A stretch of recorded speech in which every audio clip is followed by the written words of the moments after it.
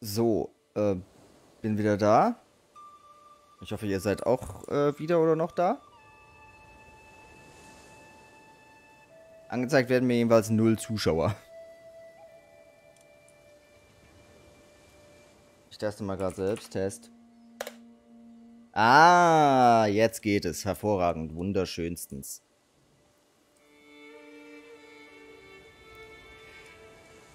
Ah.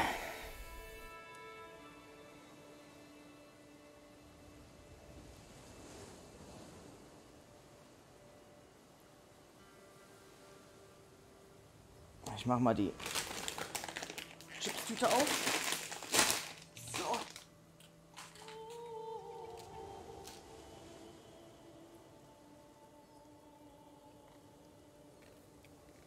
Yay. Also.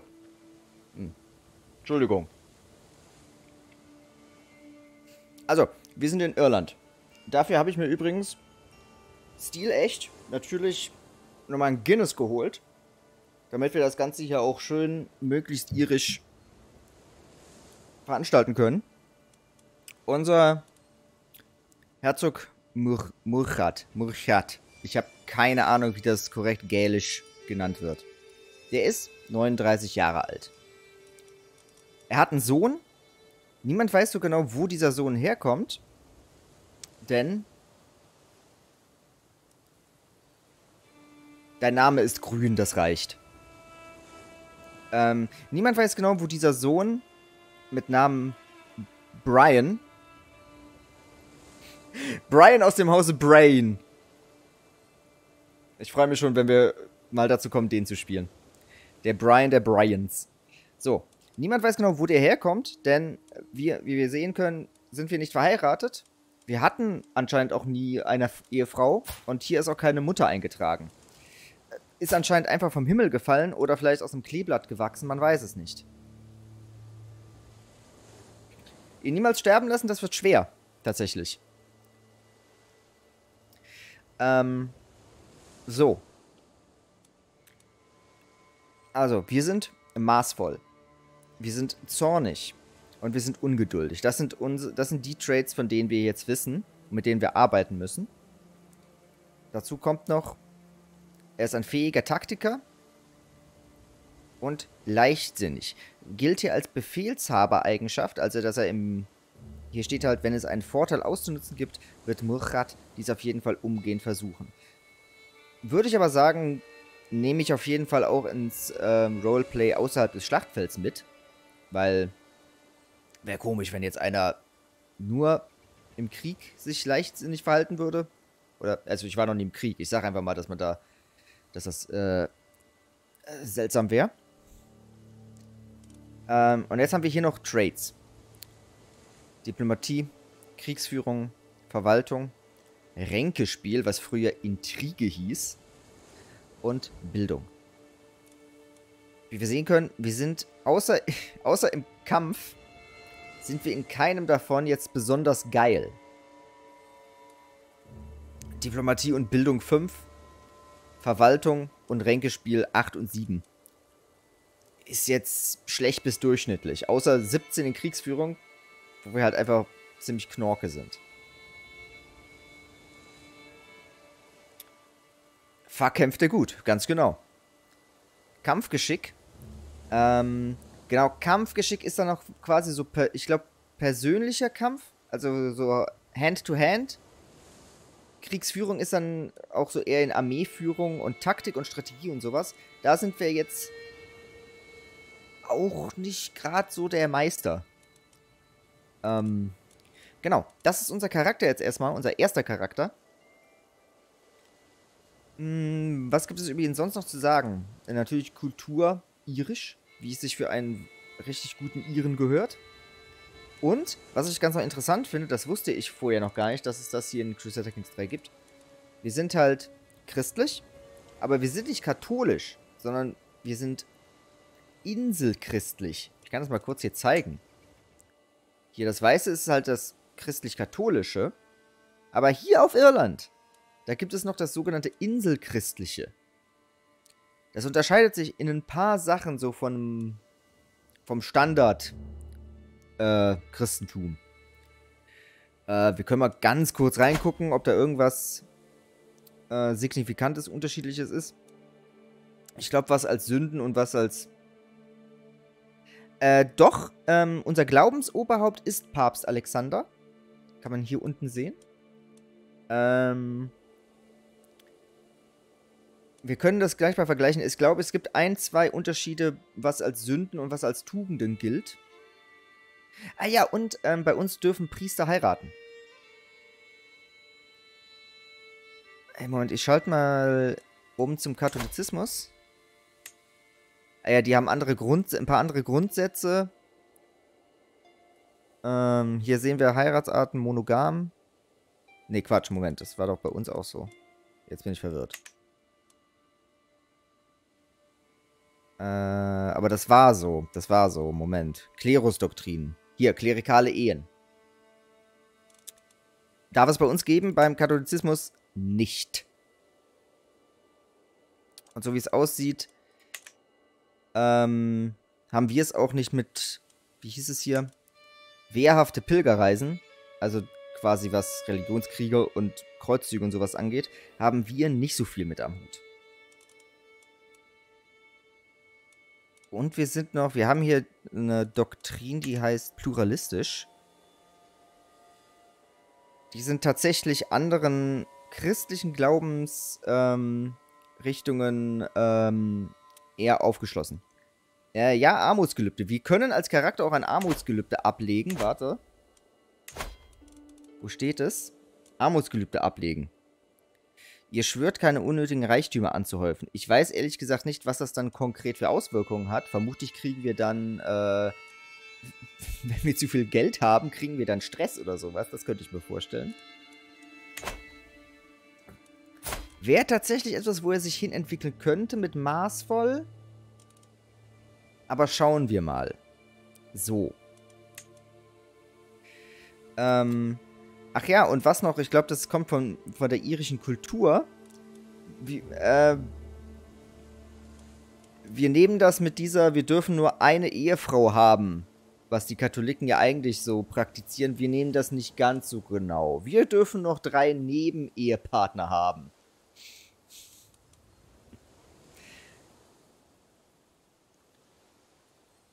So. Aber jetzt erstmal noch mal gucken. Also das sind wir, aber was ist denn unser... 3. Also eine Hauptehefrau und nochmal 3 Nebenehepartner. Also 4-mal dürfen wir insgesamt heiraten, gleichzeitig. Da könnte man jetzt argumentieren, da ist, den meisten ist ja vermutlich eine schon zu viel. Hat er nicht gesagt. Naja.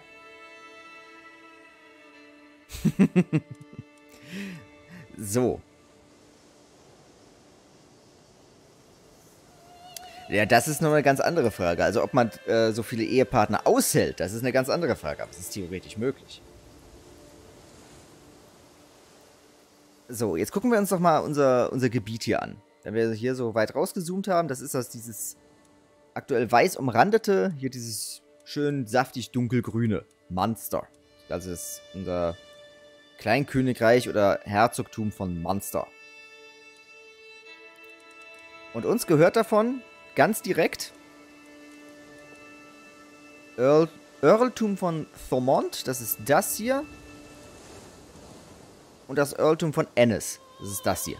Gehört direkt uns. Jetzt der nicht geschulte Zuschauer von Crusader Kings wird sich dann aber denken,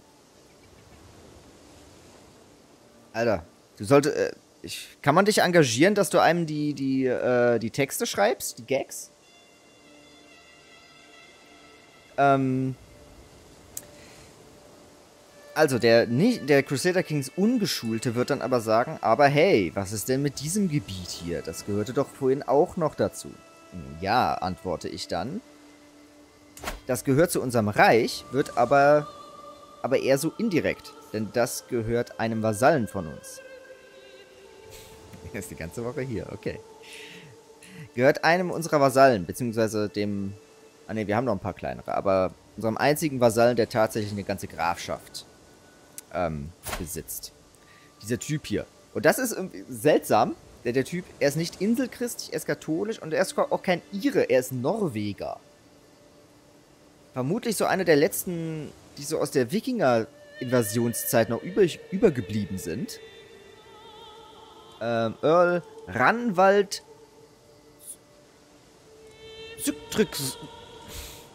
Sygtryggersson.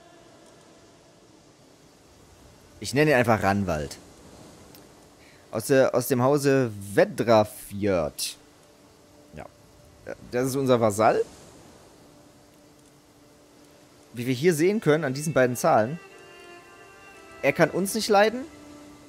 Und wir können ihn noch sehr viel weniger leiden. Hat hauptsächlich damit zu tun, er ist lüstern. Was bei uns eine Sünde ist. Moment, das soll mal stehen bleiben. So. Er ist katholisch, was wir halt auch nicht so geil, so mega geil finden. Und vor allem der Kulturunterschied. Das sind die Gründe, warum wir ihn jetzt nicht so sehr mögen. Und bei ihm, ja, achso, er ist auch noch ruhig. Und wir sind zornig. Das sind auch noch so zwei Sachen, die passen nicht so gut zueinander. Können wir den bekehren? Warte mal.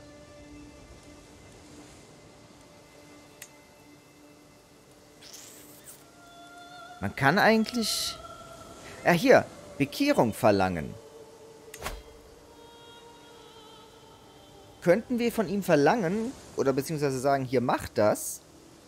Hier steht, könnte annehmen. Er könnte da... Ja, ich sehe deinen Ansatz, Christina. Das geht aber nicht so leicht.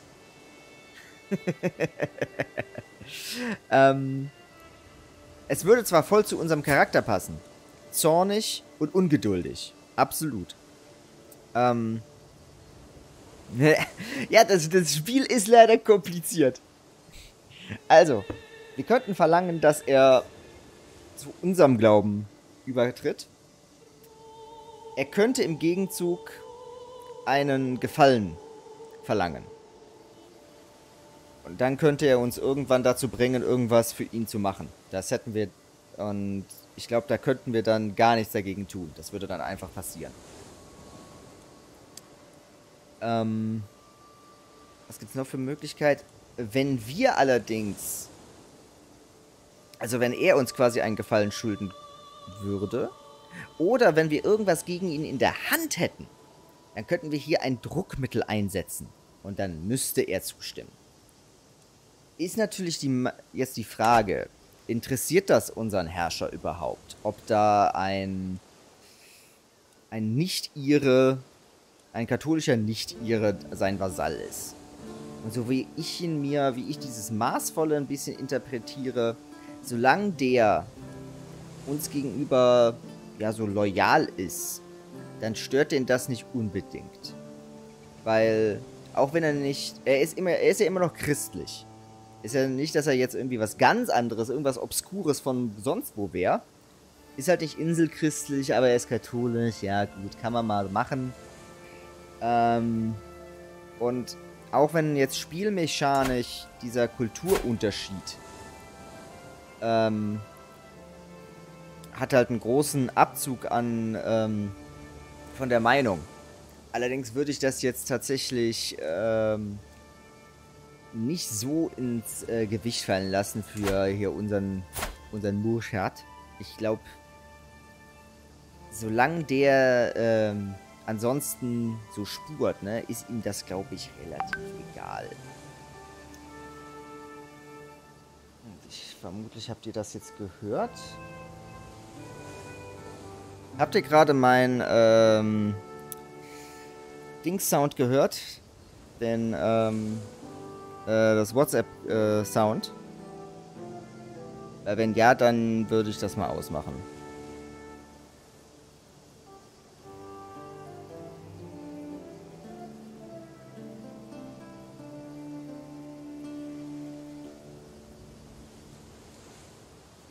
Okay, alles klar, ich mach's aus.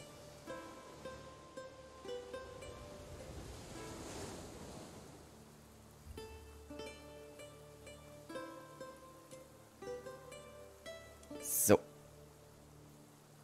Ach so. Na gut. Ja, dann habe ich es jetzt ausgemacht, ist auch real.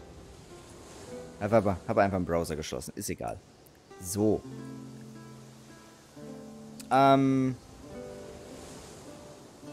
Wo war ich stehen geblieben? So, genau. Jetzt kommen wir zu einer Sache, die wir die er auf jeden Fall als erstes machen wird. Ich habe ja gesagt, wir beherrschen dieses Herzogtum von Munster.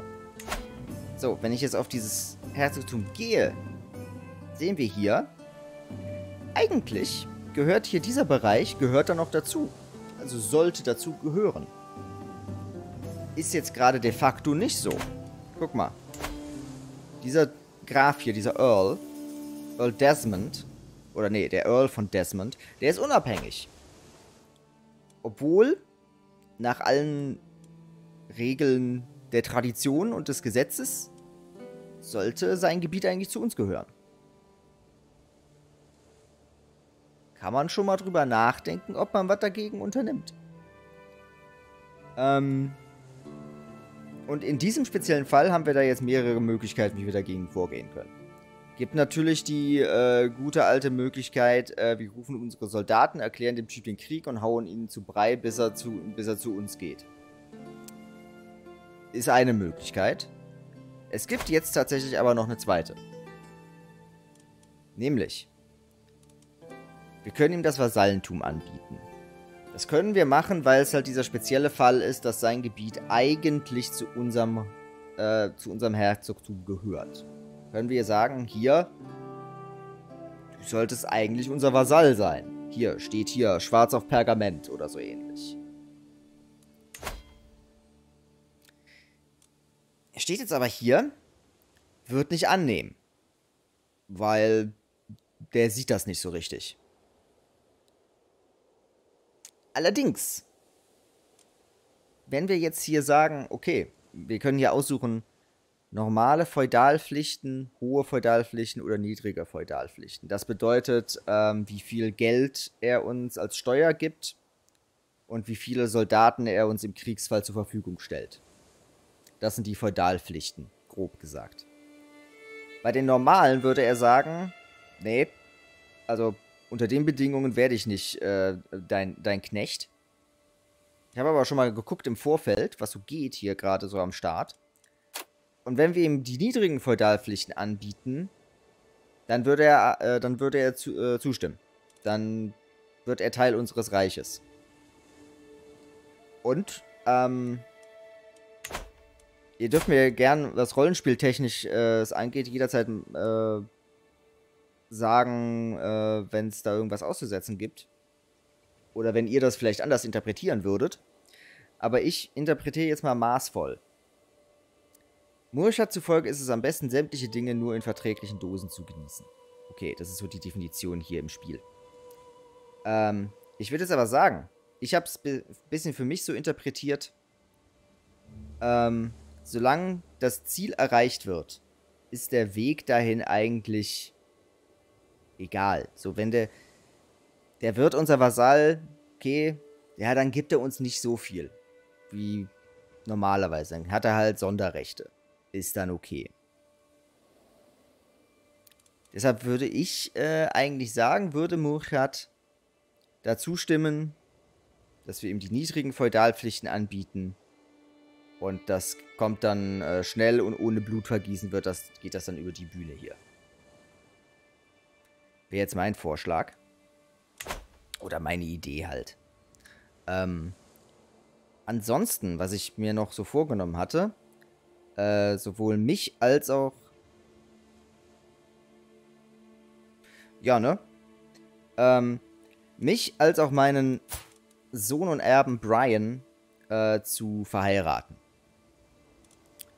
Da habe ich mir auch schon ein paar Mädels ausgeguckt. Einmal hier drüben in Wales, im Fürstentum, wie heißt es? Gewinnet. Da hat der Herzog hier, da hat der eine Tochter, eine 17-jährige Tochter. Wir sind bald 40. Sieht mir nach einer soliden mittelalterlichen Hochzeit aus. Die werden wir nämlich jetzt persönlich heiraten.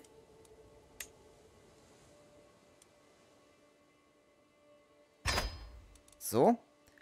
Das gibt uns auf jeden Fall ein Bündnis hier mit dem Herzog von Gwynedd. Der könnte im Kriegsfall dann...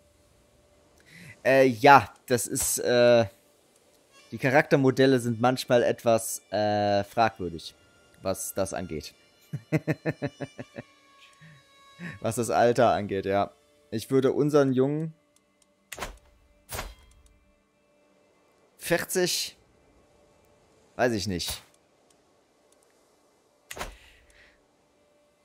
So. Dann haben wir den Herzog von Gwynedd als Verbündeten. Der könnte knapp 1700 Mann zur Verfügung stellen im Kriegsfall. Wir selbst haben aktuell ja nur 1056 Männer. So, und für unseren Sohnemann habe ich hier oben in Ulster jemanden gefunden, die ebenfalls 17-Jährige.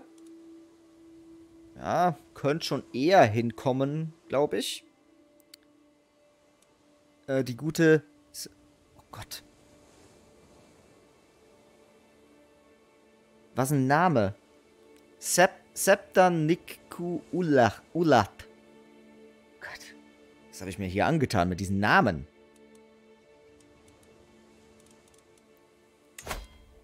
So, wo ist unser Brian? Hier, Brian. Wird annehmen. Sollte uns eigentlich... Genau, auch ein Bündnis mit dem Earl von... Was? Atheistin?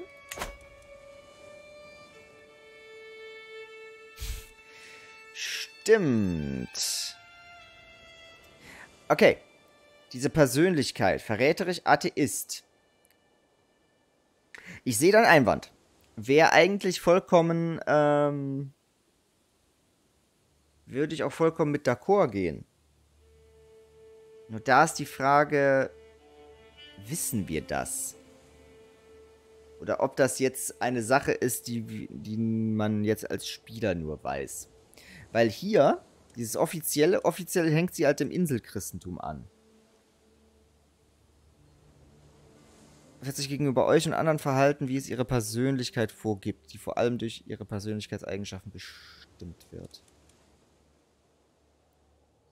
Zynisch, maßvoll, eigenwillig.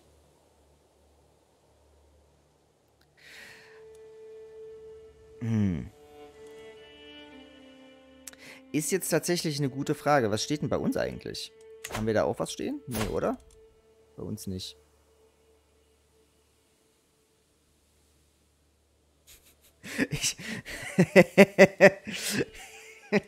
Ich glaube damals, da wurde nicht oft gedatet. Das wurde dann eher so gesagt, du heiratest jetzt den. Ich glaube nicht, die konnten froh sein, wenn sie sich vor der Hochzeit einmal gesehen haben.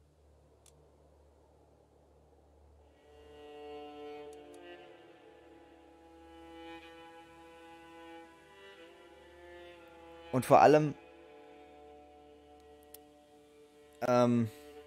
wir sind ja kein... Ah, pass auf. Pass auf.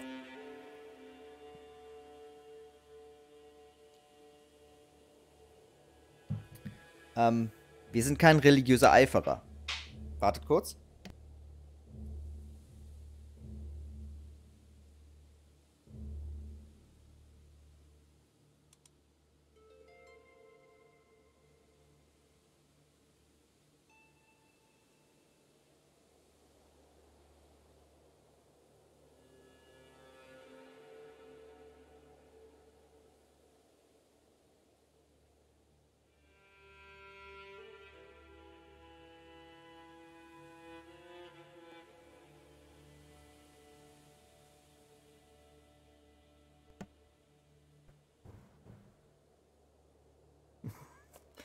Ja. Nee, da ist er wieder da. Hi, Patricia. Wie geht's dir? Da wurde mir gerade noch ein schönes, etwas hochkarätigeres und hochklassischeres, alkoholhaltiges Abendgetränk vorbeigebracht. Cheers, Leute.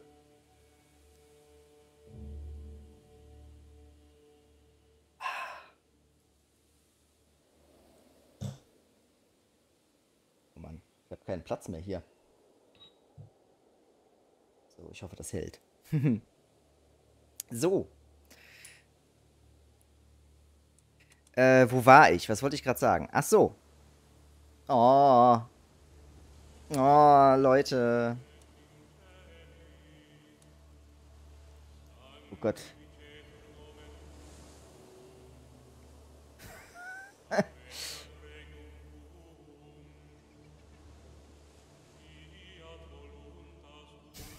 Leute, alles klar. Ich trinke auf euch, Leute. Und auf diesen Stream hier.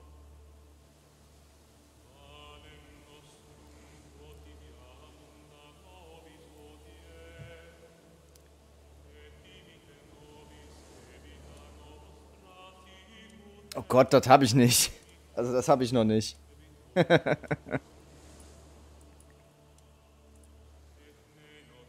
Ich bin mir ja noch nicht... Ich wollte erstmal warten, bis mir tatsächlich Leute... Sub? Ja. Keine Ahnung. Gibt's da nicht einfach einen Button zum Subscriben? Ach so, Sub, nicht folgen. Ach Gott. Ja, mein Gott, ich muss das alles noch einrichten. Ich hatte nicht damit gerechnet, dass mir tatsächlich irgendwer... Yay! Dankeschön. Ah, ich habe es ein bisschen zu lang eingestellt, glaube ich. So 1, 2 Sekunden sollten die schon vorher weg sein. Ich wollte erstmal gucken, ob mir überhaupt irgendwer zusieht, bevor ich mir die Mühe für sowas mache. Ja, genau. Habe ich alles. Ich habe Twitch quasi schon durchgespielt.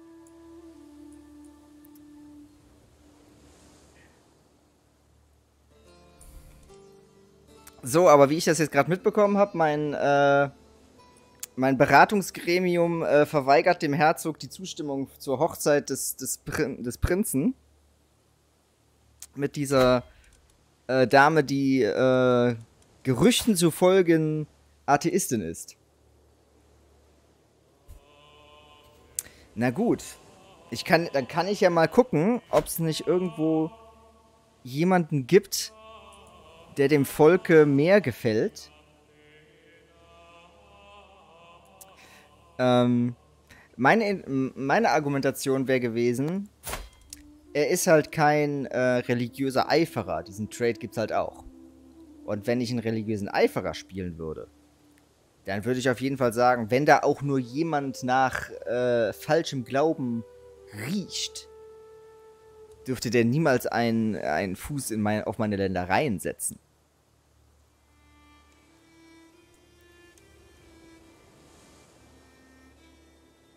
Aber ich kann ja mal gucken, ob es noch bei irgendeinem anderen irischen... Weil, klar, Atheist, auch für jemanden, der jetzt kein Fanatiker ist in der Zeit, klingt das ja erstmal nicht so geil. Das stimmt natürlich. Ich guck mal, ob es noch hier irgendwo wen anderes gibt, der irgendwie netter klingt. Alter, wir haben ja alle überhaupt niemanden. Das ist ein Junge, glaube ich. Sohn, ja. Das ist eine... Ah, ne, das ist auch ein Mann. Ein Junge. Hier vielleicht... Ah, ne, es ist der. Ah. Hat der irgendwer? Nee. Nee.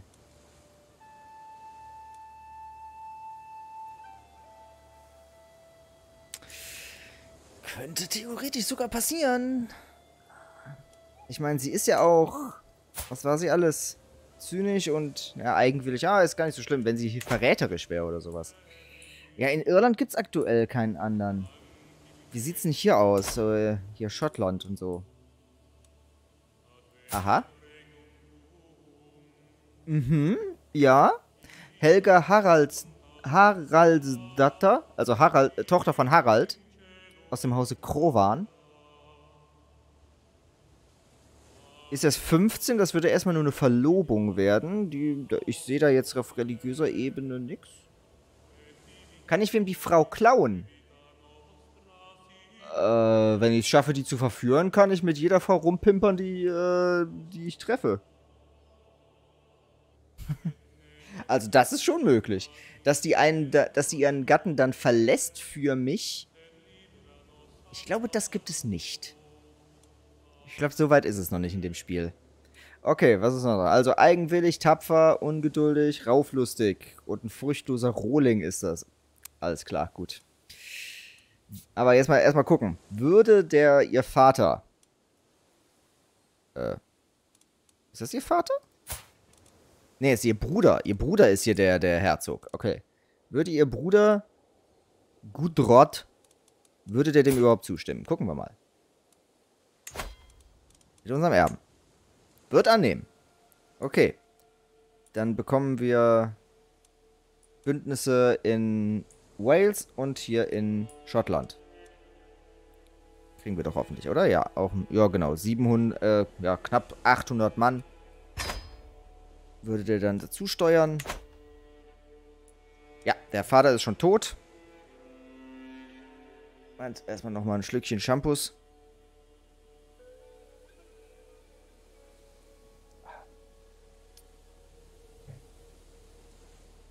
Patricia, wie sieht dieses Spiel jetzt erstmal für dich aus? Ist, glaube ich, erstmal nicht so deine Sparte, oder?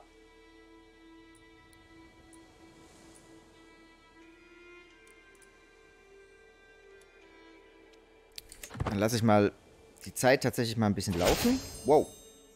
Okay. Ja, jetzt kriegen wir die Benachrichtigungen, dass es halt funktioniert mit dem... Wow. Okay. Die klappen alle, die Hochzeitsfeierlichkeiten. Das Reich erwartet, dass ich zu Ehren meiner Hochzeit mit Herzogin Denis eine angemessen extravagante Hochzeitsfeier ausrichte. Ich bin durchaus berechtigt, hierfür eine Zusatzsteuer zu erheben, doch das könnte während einer so freudigen Zeit geschmacklos wirken. Ja, wir sind ja sowieso ein maßvoller Typ. Deshalb... natürlich werde ich sie erheben. Da kriegen wir extra Geld. Oder ich lasse meine Untertanen die Feierlichkeiten unbeschwert und sorglos genießen. Ja, da halten wir kein Geld, aber Prestige. Und das ist auch gar nicht mal so verkehrt. So. Aber wir müssen noch ein paar Sachen machen. Nämlich, wir haben keinen Lebenswandel ausgewählt. Das heißt, wir keinen Skilltree.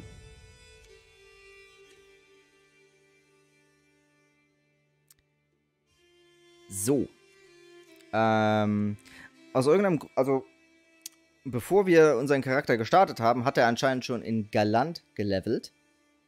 Hat den gesamten Skilltree durchgearbeitet, bis auf den letzten Punkt. Deshalb nehmen wir hier mal Schwerpunkt Ritterlichkeit. Sobald wir genug Punkte haben, um diesen letzten Punkt zu holen, machen wir das.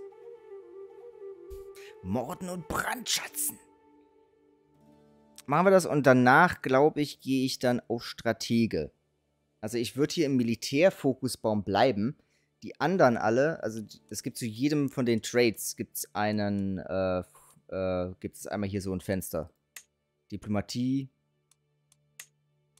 Verwaltung, Intrige oder Ränkespiel und Bildung. Sehe ich aktuell unseren Typen in keinem, außer im Militärding. So, das ist jetzt ausgewählt. Ach so, hier, dem Typen. Dem können wir immer noch anbieten, unser Vasall zu sein. Für erleichterte Bedingungen. Machen wir mal. So.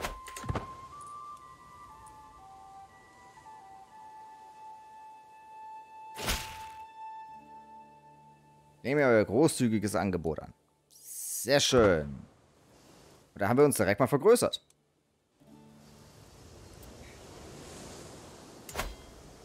Er ist jetzt unser Vasall. Wir können ihn nicht so gut leiden. Warum? Persönliche Diplomatie. Okay, er ist richtig scheiße in Diplomatie. Ah, und er ist lüstern, was bei uns halt als Sünde gilt. Ah, er möchte einen Sitz in unserem Rat haben.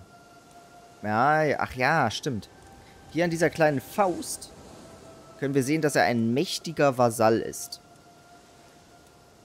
Und da diese Faust gerade rot ist, ist er unzufrieden. Weil mächtige Vasallen, die können eigentlich, die haben ein Anrecht darauf, in unserem Rat, den wir jetzt hier sehen, zu sitzen. Hier der Ranwald, der sitzt hier schon als Verwalter. So. Wo könnten wir ihn denn unterbringen? Wo ist der denn gut drin? Nicht in Diplomatie. Der alte Lustmolch, ganz klar. Er ist sogar älter als ich. Ja, Marschall würde ich sagen. Ach, unser Halbbruder ist gerade Marschall. Aber der ist halt schlechter. Und er, seine mächtigen Vasallen nicht in den Rat zu nehmen, das ist, dann werden die auf Dauer, werden die aufmucken irgendwann. Also das, befördert das sehr, dass die irgendwann mal irgendwas gegen uns versuchen. Deshalb würde ich sagen, unser Halbbruder muss da jetzt leider einen Rückzieher machen. So. Ja, so. Ah, und da liebt er uns direkt. Perfetto. So, aber was machen wir denn jetzt eigentlich? Was ist der Plan für Murat? Wir sehen hier nämlich, wir haben einen Anspruch auf das gesamte Königreich Irland. Also die gesamte Insel Irland.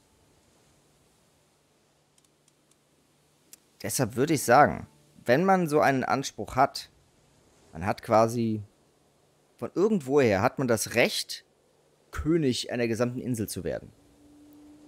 Dann würde ich sagen, auch wenn man maßvoll ist und so, das ist schon sehr verlockend. Und das werden wir auch jetzt vorantreiben. Es gibt tatsächlich so ein, zwei Trades, wo ich sagen würde, das würde er dann nicht machen. Es gibt zum Beispiel den Trade, wie heißt es? Zufrieden, glaube ich. Das könnte man da dann tatsächlich so interpretieren. Er ist halt mit der aktuellen Lage absolut zufrieden und irgendwie so ein alter Anspruch irgendwie, ja, kann man machen, aber muss man jetzt auch eigentlich nicht, weil er ist halt damit zufrieden, wie es jetzt gerade ist. Aber das sind wir nicht und deshalb würde ich sagen, wir gucken jetzt mal, wie wir am ehesten jetzt hier irgendwie expandieren können. Und ich blicke bei den Ansprüchen nicht immer so ganz durch, denn normalerweise, wenn man einen Anspruch hat, könnte ich jetzt hier zu irgendeinem hingehen. Ah, okay, warte. Das gucke ich mir mal gerade an. Ja, zustimmen. Oh Gott. Wieso will man das... Was? Wie?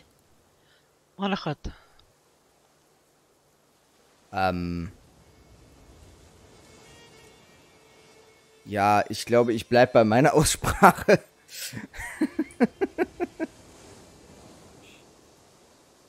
Gott, jetzt muss ich mich hier entscheiden zwischen einem guten Guinness und einem guten Champagner.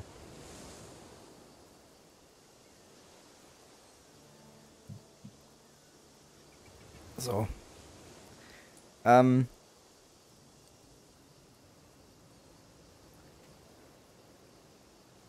Das R ist mehr wie ein Mullecha. Ja, okay. Boah. Mal gucken. Vielleicht kann ich es mir merken. Also, wie können wir expandieren? Da wir eigentlich einen Anspruch auf das Königreich haben, dachte ich eigentlich, wir könnten jetzt hier zu denen allen hingehen und sagen, hier, komm, Krieg erklären. Oder Vasallentum anbieten, aber das geht wohl nicht. Eigentlich müsste das gehen, aber das ist irgendwie ein fallen gelassener Anspruch. Ich gehe mal da drauf. Fallen gelassene Ansprüche sind rechtlich schwach und können nicht an die Kinder des Anspruchsstellers vererbt werden. Fallen gelassene Ansprüche werden jedoch wieder durchgesetzt, wenn man sie nutzt, um einen Krieg zu erklären. Selbst wenn der Krieg in einem weißen Frieden endet. Aber ich kann keinen Krieg auf Grundlage dieses Anspruchs erheben. Deshalb bin ich von der Game-Mechanik hier etwas verwirrt. Aber das dürfte bei Crusader Kings manchmal passieren. Und deshalb müssen wir, wohl oder übel, jetzt einen Anspruch fingieren. Denn anders haben wir jetzt keine Möglichkeit, irgendwo jemandem den Krieg zu erklären. Und da gehen wir jetzt zu unserem Bischof. Und da haben wir hier Anspruch auf Gemeinde fingieren. Und bei 100% kriegen wir die Gelegenheit, einen Anspruch zu bekommen. So. Wo gehen wir denn als erstes hin? Leinster, Ossory, wie heißt das Ding hier? Athlone. Oder hier, wir legen uns mit diesem Herzog hier an. Können wir mal gucken. Wer ist denn die leichteste Beute? Er hat 800 Mann, hat keine Verbündeten. Hat 300 Mann und keine Verbündeten. 600 Mann, keine Verbündeten. Ist aber tatsächlich über ein paar... Er ist unser Cousin, okay. Und der hat 1300 Mann. Ich würde sagen, wir nehmen den Weg des geringsten Widerstands und fingieren hier einen Anspruch auf Ossory.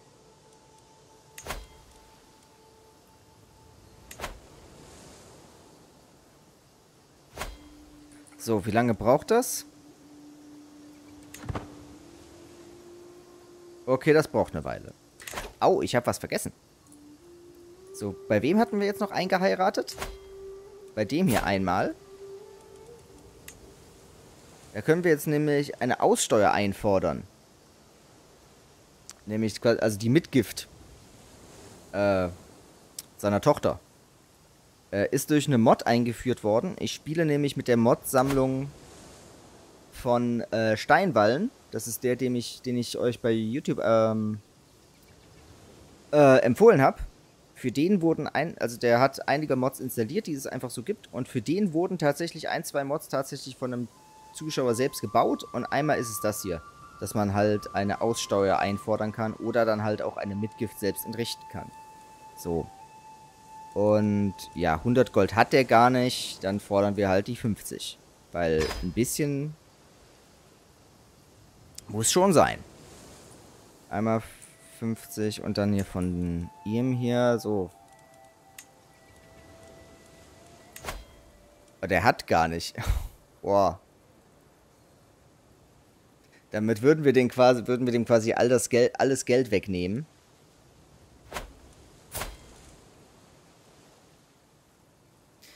Wir gewähren ihm einen Aufschub. Ein bisschen. Wir kommen da nochmal irgendwann später, in 1-2 Monaten, kommen wir dann nochmal auf ihn zurück. So, und jetzt lasse ich mal tatsächlich das Spiel laufen. Mal gucken, was so passiert. Wir haben ja jetzt erstmal das Ziel. Mir ging es nicht ums Geld und überhaupt. Moment. Neue Ansprüche? Moment, ich komme sofort auf dich zurück. Von allen Posten, die ich schon erlebt habe, in Turtlebachs Geistlosen. Wer ist dieser Typ? Unser Cousin. Irgendein Cousin. Unser Ratskanzler, der sitzt in unserem Rat. Okay, Moment. In Turtlebachs geistlosen Bemühen, meine Beziehungen zu meinem Nachbarn zu verbessern. Ah, das ist so eine Standardaufgabe des Ratskanzlers. Hat mein nichtsnutziger Ratskanzler offiziell Herzog Erz, keine Ahnung, Anspruch auf das Earltum von Ennis an.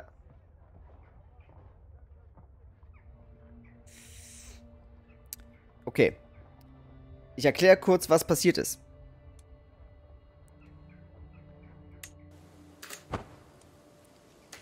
Der Typ hier, unser Nachbar, dieser stärkere, der durchaus mächtigere, Herzog AIDS, ganz genau.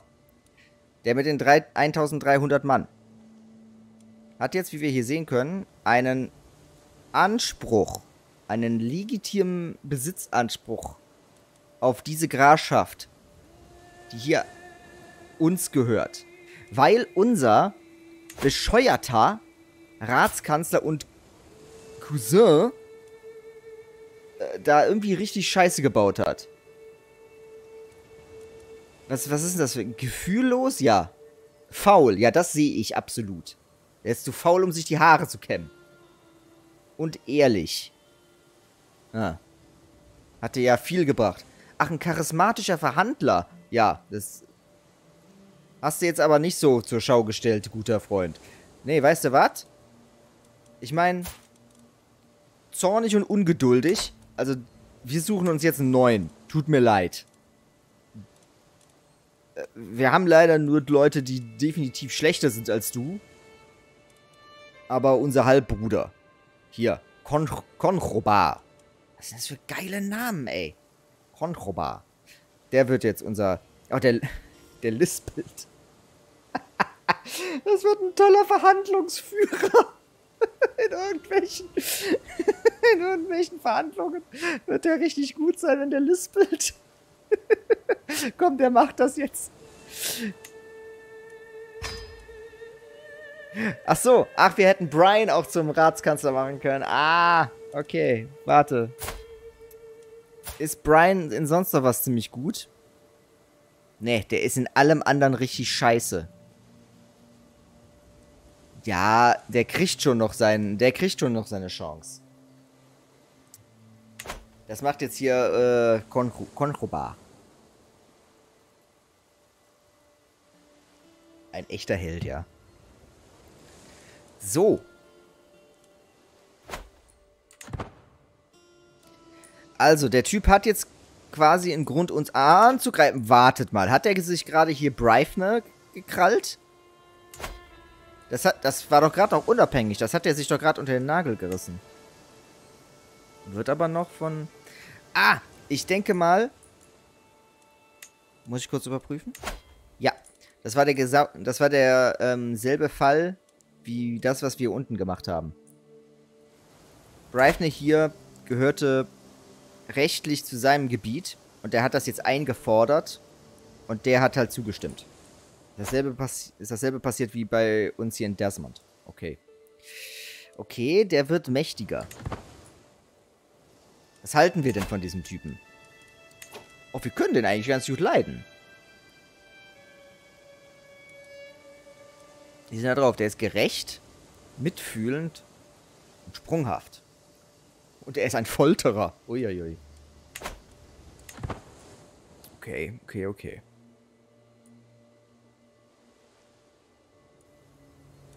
Gibt's hier oben noch? Oh. Ah, die können jetzt heiraten. Ah. Stimmt, die waren ja erst verlobt, weil die erst noch 15 war. Die können jetzt heiraten, alles klar. Moment, kann ich das machen?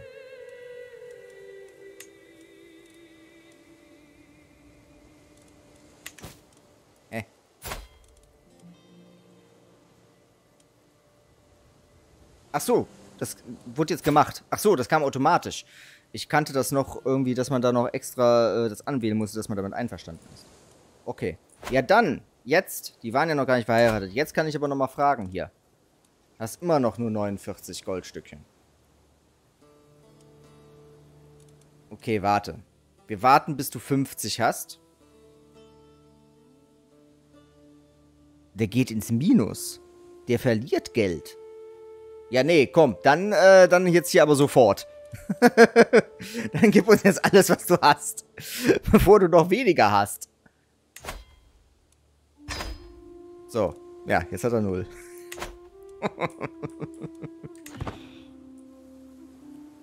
Da kam jetzt das Ungeduldige durch. Wie sieht es ja eigentlich in England aus? Weil für die, die ihr es nicht wisst, Hier auf der anderen Seite des Kanals, in England, da geht es gerade aktuell ziemlich ab. König ist aktuell hier Harold II., aber sowohl der König von Norwegen als auch hier der Herzog der Normandie wollen ihm die Krone streitig machen. Und ich bin mal gespannt, wie es ausgeht. Die Chancen stehen sehr hoch, dass er auf jeden Fall verlieren wird. Ganz genau, die Norman Invasion. William der Eroberer. Der ist das. Moment, wo haben wir ihn? Hier. William the Bastard von der Normandie. William der Eroberer. Also ich sehe selten, dass die KI es schafft, dass Harold König bleibt. Ich glaube, meistens gewinnt halt der Normanne. Aber ich habe es auch schon mal gesehen, dass die Norweger gewonnen haben und dass dann hier sich England und Norwegen vereinigt haben.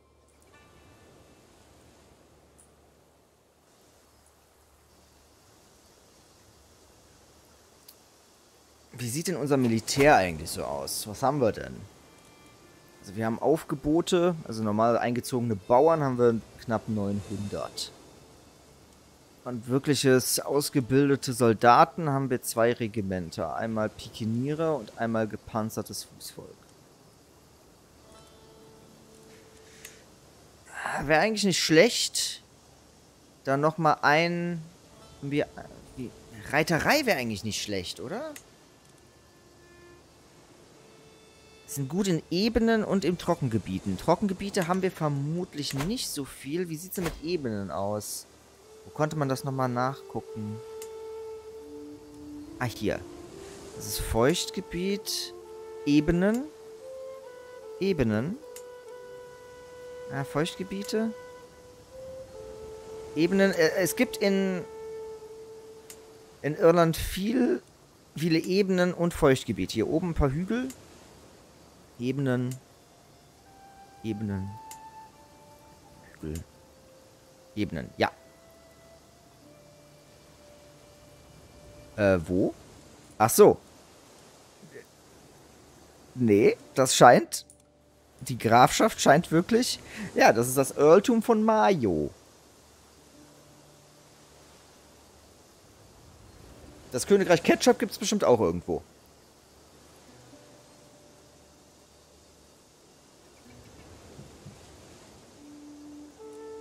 So. Ja, dann würde ich mal sagen, dann bauen wir uns leichte Reiterei auf. Sind zwar in Feuchtgebieten nicht so gut, aber dafür in Ebenen sind sie sehr gut. Kostet 85 und im Unterhalt bei Nichtaushebung 0,35 Goldstückchen. Ja, wir haben aktuell +2, können wir uns leisten. So. Eine köstliche Grafschaft, ja. Köstlich. Moment. Kleiner Augenblick.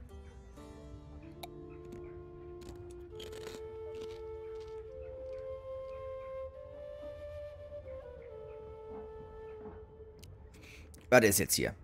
Eine fremde Person wird mir vorgeführt. Sie wartet seit einer Woche vor den Toren der Residenz, lässt meine Wache mich wissen. Die Frau verbeugt sich tief.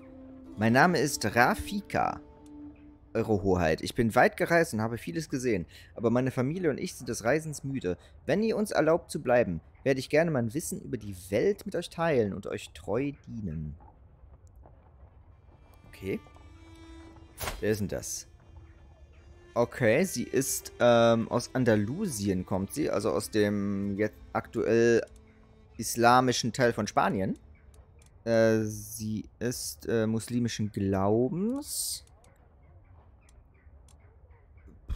Ja, was ist mit ihm? Auch.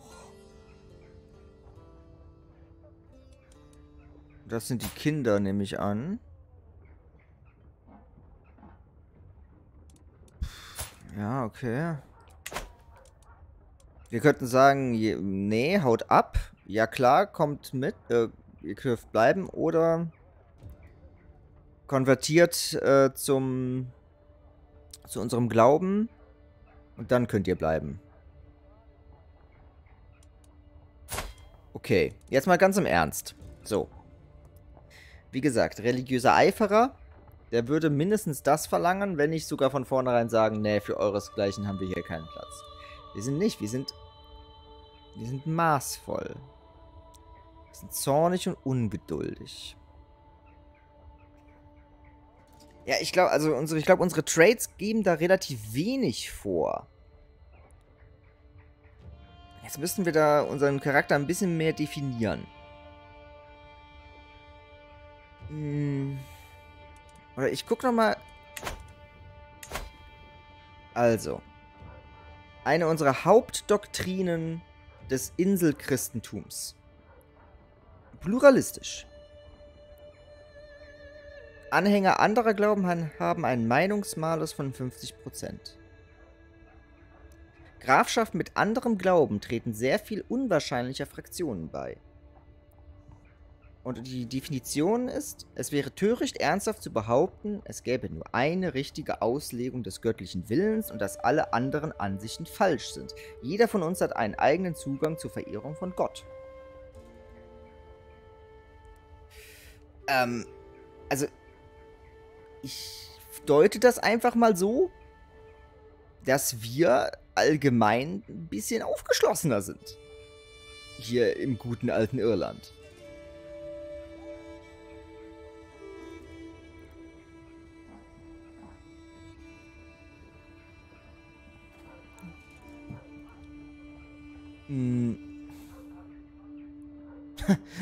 Aber auch wenn es das aufgeschlossenere Inselchristentum aufgeschlossenere ist, hier, männlicher Ehebruch ist heidnisches Christentum. Ja, genau. Ey, das durch die irische Kultur kommen da immer noch ein paar so Elemente aus den guten alten Tagen rein. Halt, dass wir auch, dass man halt mehrere Ehen eingehen kann. Aber hier, der männliche Ehebruch, der ist nur verpönt. Der weibliche Ehebruch, der ist streng verboten. Schön. Aber gleichgeschlechtliche Beziehungen auch, also nur, in sehr großen Anführungszeichen, nur verpönt, nicht verboten. Wie, ich denke mal, im Katholizismus? Ach, auch nicht. Okay. Was ist denn da passiert? Naja,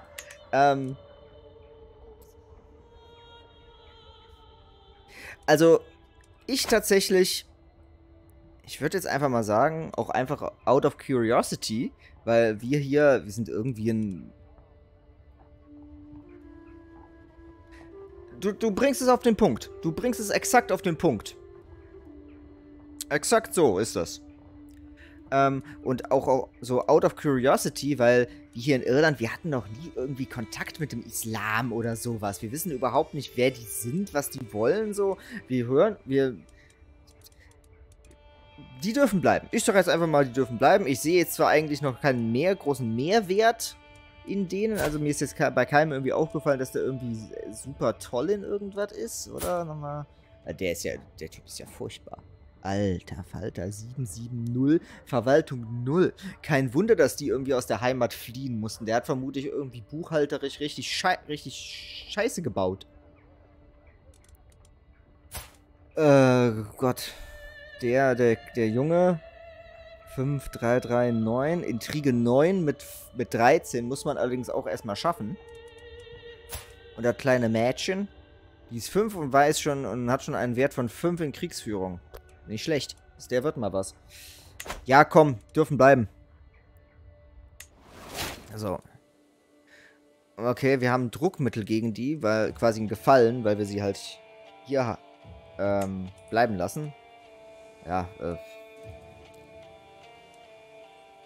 bringt uns erstmal nichts, weil sie halt keine Funktion an unserem Hof haben. Aber, naja. Sie sind jetzt da. Oh, was ist jetzt? Insel christlicher Erhabenheit.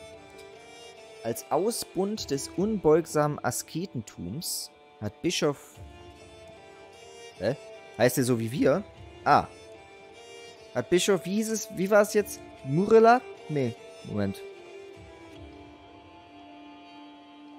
Mulerat. Gezeigt, wie eine disziplinierte Seele wahren Frieden und Klarheit durch Meditation und Abstinenz finden kann.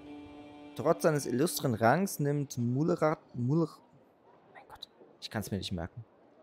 Mulerat nur die kargsten Mahlzeiten zu sich und beweist eine wahrlich unerschütterliche Hingabe an inselchristliche Dogmen. Ach so, das ist einfach nur... Der Eifer von Inselchristentum ist um 10 gestiegen. Ach so, okay, ich dachte, das ist einfach nur eine Mitteilung, dass unser Glaube geiler geworden ist.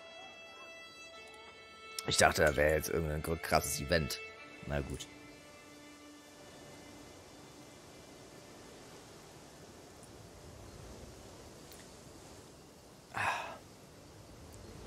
Und was läuft so bei euch?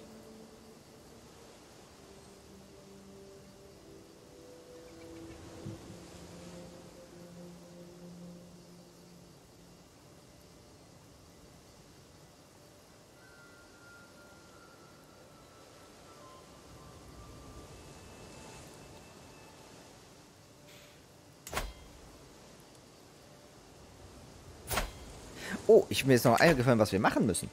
Das habe ich eben gesehen. Wir müssen einen Arzt uns suchen. Pringles, sehr schön. Immer eine gute Wahl. Ich habe hier Nachos.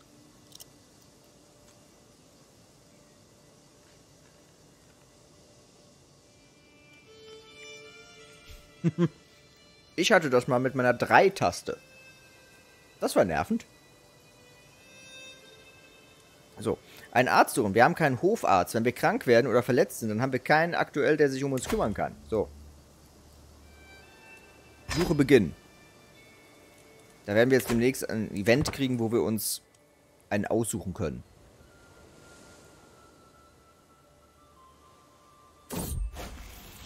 Da kommt es auch schon. Diese Welt ist voller Gefahren, selbst für einen Kleinkönig und seinen Hof. Wie von mir erbeten, haben sich meine Dienstboten nach Empfehlungen umgehört. Nun haben sie mir ein paar Möglichkeiten zur Auswahl vorbereitet. Wen haben wir denn da? Kein Schomrak ist ein Waldkämpfer. Er ist demütig, stur und gefühllos.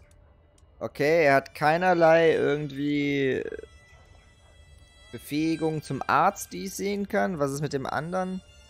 Brangen. Er ist ein Plünderer.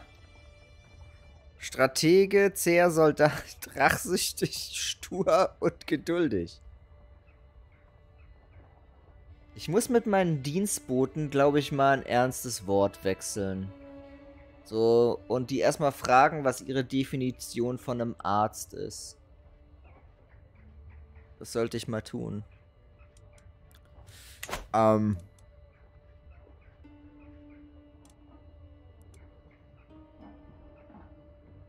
Anscheinend ist kein Schomrak recht erfahren.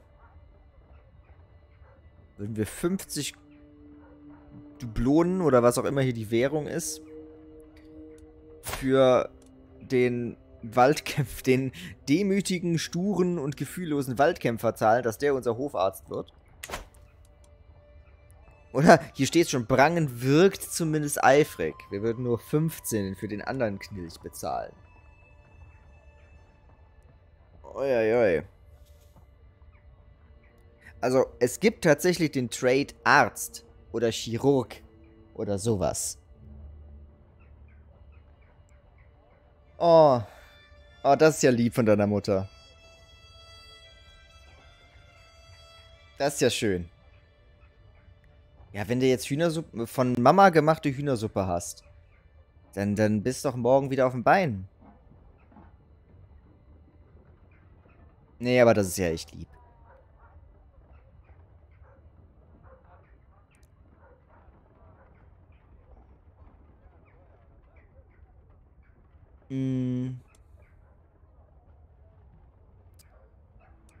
Okay, ich glaube, wenn wir sagen, ich berufe niemanden, dann ist die Suche jetzt beendet und die Suche hat erstmal einen Cooldown.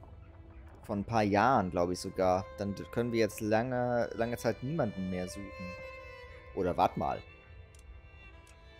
Moment. Wo ist dieses Amt? Sehe ich das nochmal? Höflinge. Hofarzt. Ich kann ja jetzt schon jemanden berufen.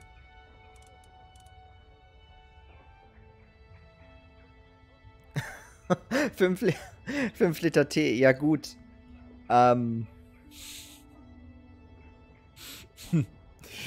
Ja, komm. Augen zu und runter damit. Muss jetzt. Haben wir vielleicht zufällig einen Arzt an unserem Hof, der da irgendwie zu befähigt ist?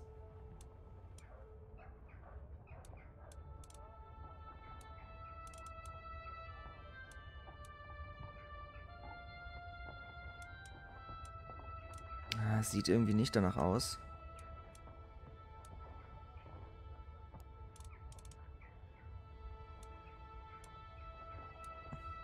Okay, der ist krank. Was? Unser Sohn und Erbe ist krank? Wir brauchen einen scheiß Arzt. Okay, bucklig. Befähigt das einen zum Arzt? Nee, ich glaube nicht.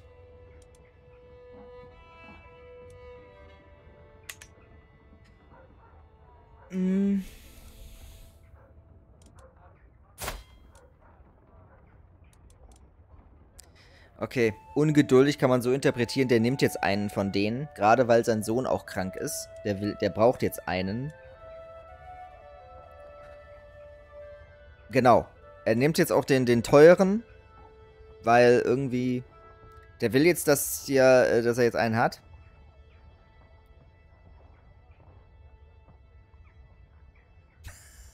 Die Straße gecrossed. Alles klar, Patricia. Einen guten Hunger wünsche ich dir.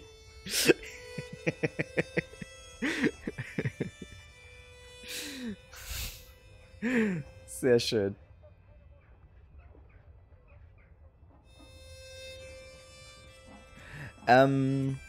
Genau, der will jetzt, Mulekhat will jetzt einen Hofarzt haben. Auch für seinen Sohn, weil der gerade irgendwie... Alles gut. Freut mich, dass irgendwas hängen geblieben ist, was ich gesagt habe. Was ich dir erzählt habe. Alles gut. Wo war ich?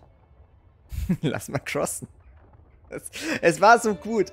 Ich habe echt gedacht, ich bin gerade in irgendeinem Film, wo die das gesagt haben. Oh, allmählich wird es hier ein bisschen dunkel. Ich mach mal Lichtlein an.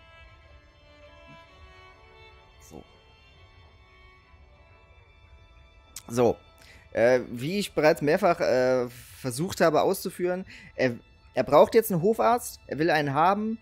Ihm wird gesagt, hier, das ist der bessere von den beiden. Er denkt jetzt auch gar nicht drüber nach.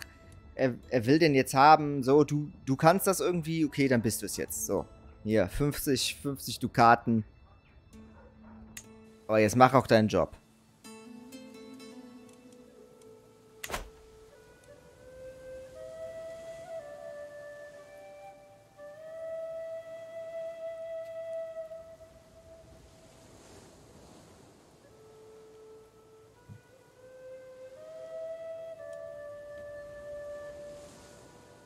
So.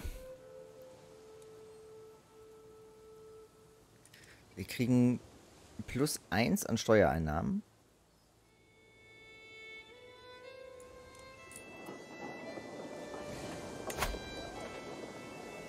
Noch ein Jahr verbleibt, bis der hier den Anspruch auf das Gebiet hier durchgesetzt hat. Ist er immer noch ohne Verbündeten? Ja, hat keinen Verbündeten. Und nur 300 Mann, sprich, der hat uns eigentlich nichts entgegenzusetzen, wenn wir ihn angreifen. Sollte eigentlich nicht.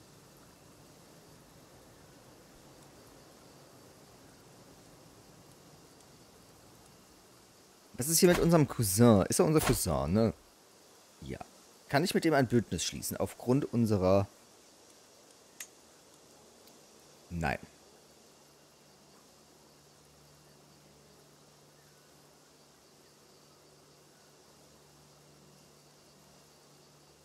Okay, Cousin ist schon so weit... Was? Moment, was? Es ziemt sich als Herzog Zeit auf See zu verbringen. Ist das so? Wo steht das geschrieben, dass wir als Herzog hier regelmäßig Boot fahren müssen? Kann ich das in der Ausbildungsbeschreibung noch, kann ich das nochmal sehen in der Berufsbeschreibung? Also, Zeit auf See zu verbringen. Mit der salzigen Brise im Gesicht und feinen Plankern unter den Füßen. Warum bin ich jetzt in die Sprechweise geraten? Ich wollte es eigentlich eher so hamburgisch klingen lassen, egal. Heute sind mein persönliches Schiff sowie ein kleines Geschwader als Eskorte unterwegs. Sowohl zu Übungszwecken als auch zum Vergnügen. Also erst üben sie ein bisschen Speere werfen vom Schiff aus und dann besaufen sie sich. So interpretiere ich das jetzt, wie das hier abläuft. Die kurze Fahrt war bereits eine berauschende Abwechslung vom Leben bei Hofe, als wir es erspähen. Eine ferne Wasserfontäne, gefolgt von einer kleinen Insel aus weindunklem Fleisch, die sich kurz aus den Wogen schält. Die größte Bestie der Tiefen, ein Wal. Okay, also. Holt die Harpunen. Dann, ja, dann killen wir das Vieh. Oder sollen sich die anderen darum kümmern, bringt mir einfach bloß den Kadaver. Oder eine Kreatur voll herrschaftlichem Schrecken. Lasst sie ziehen. Dann würden wir etwas Prestige bekommen. Hier kriegen wir instant anscheinend 50 Gold, wenn wir uns den Wal-Leichnam bringen lassen. Und wenn wir selbst mitmachen. Wir haben 39%, dass wir den Wal töten, dann kriegen wir 100 Goldstücke. Aber 60%, dass der Wal entkommt und wir verlieren Prestige. Mal schauen.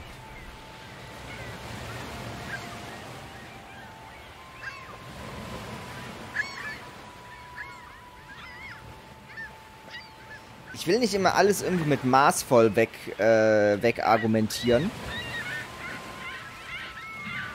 So im Sinne von, ja, der ist maßvoll, der macht das jetzt nicht selbst. Der braucht das nicht, dass er da selbst sich irgendwie beweist oder sowas. Ich glaube eher, mit ungeduldig kann man auch so ein bisschen interpretieren, ja, jetzt lass mich das mal machen. Ich lass mal den Papa hier ran, hier.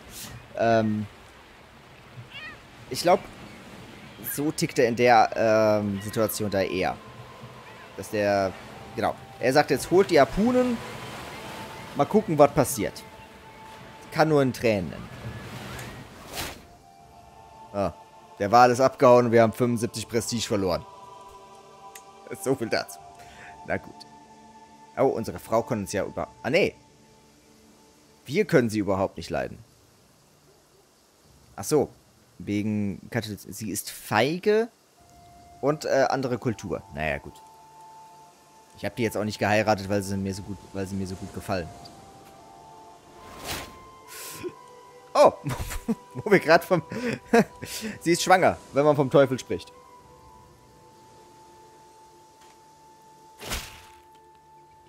Hm?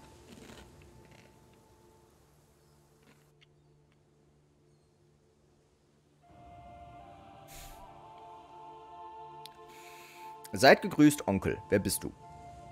Neffe. Mhm. Hä? Moment. Hä? Wow. Einen kleinen Augenblick mal.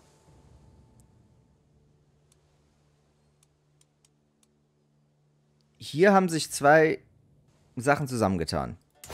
Dublin und Leinster. Und Earl Mulrat ist unser Neffe? Und der ist jetzt der Earl von Dublin und Leinster? Habe ich das verpeilt, dass das so ist? Oder wie ist das denn passiert?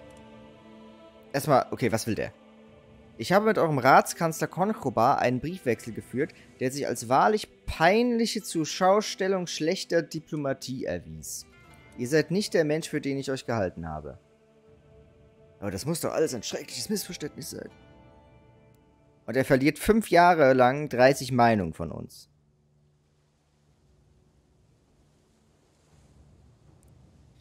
Unsere Ratskanzler, ne? Was ist denn das alles für ein unfähiger Haufen? So, Moment. Bevor wir der Sache irgendwas unternehmen. Was ist denn hier passiert? Moment, erstmal. So. Earldom von Dublin. Titelgeschichte. Tatsächlich, unser Onkel war der Earl von Dublin. Der ist gestorben und dann hat das geerbt unser Neffe. Okay, das ist mir vollkommen entfallen, dass es so war. Und warum hat der jetzt das? Moment, mal gucken. Der hat das auch geerbt. Von unserem Schwager. Okay, da gab es irgendwie familiäre Beziehungen. Und durch eine Erbschaft haben sich diese beiden Gebiete hier jetzt vereinigt. Okay. Wie sieht denn das aus? Kann der sich zum Herzog jetzt machen? Herzog von Meath. Na, okay. Die beiden Gebiete gehören zu verschiedenen Herzogtümern eigentlich. Zu Leinster und zu Meath. Und da gehören jeweils diese beiden Dinge noch dazu. Okay. The plot thickens.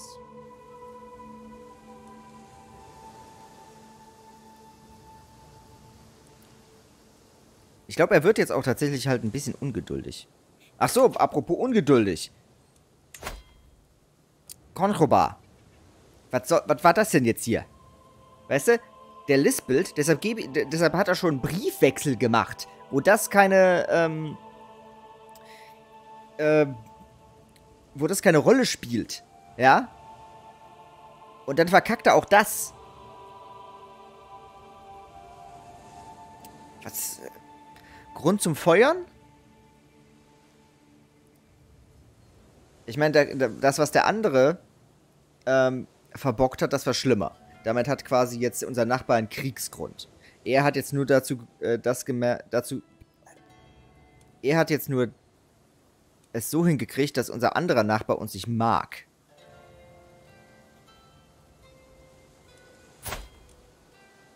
Wir sind ungeduldig und zornig. Und gerade weil das Ding halt so eine Vorgeschichte hat. Du bist auch gefeuert. So, und jetzt darf nämlich... Ah, nee, den hatten wir. Das ist der vorher dran war. Nee, jetzt unser... Hier, Brian. So. Der macht das jetzt, unser Sohn. So, der ist jetzt unser Ratskanzler. Und jetzt läuft das auch. Und in ein paar Monaten, dann haben wir auch hoffentlich hier den Anspruch auf Ossuary und dann können wir da mal ein bisschen Rambazamba machen.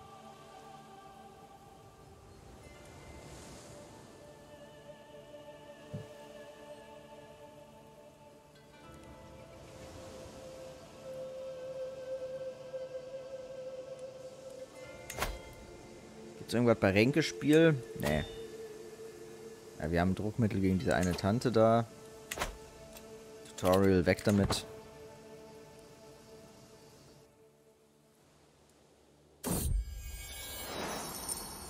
Flexibler Anführer, Ratsmarschall. Was ist jetzt los? Mein unehrlicher Ratsmarschall, Earl Myrdach, das ist hier, der sich uns freiwillig angeschlossen hat, ist für sein Kampfgeschick bekannt. Insbesondere in Bereichen, in denen mir dieses fehlt. Okay, werdet ihr mich unterrichten? Aha.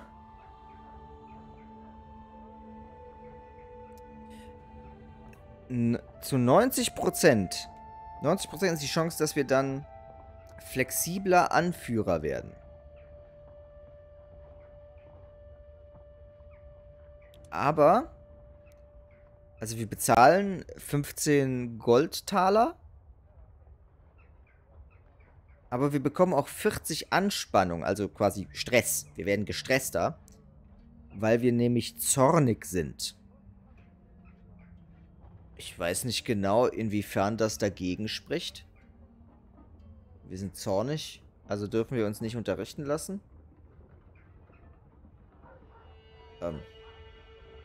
Passt das irgendwie? Also, macht das für euch Sinn?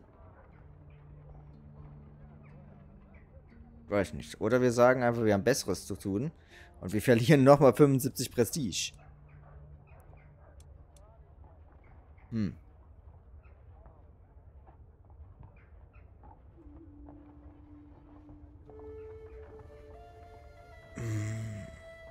Also flexibler Anführer wäre natürlich schön. Und ich würde auch sagen, ich brauche jetzt nicht nochmal 75 Prestige zu verlieren. Auch wir haben 915, also wir kauen da jetzt aktuell nicht am Hungertuch. Aber wenn das halt anscheinend so ziemlich gegen eine unserer Hauptfertigkeiten oder Attribute hier verstößt.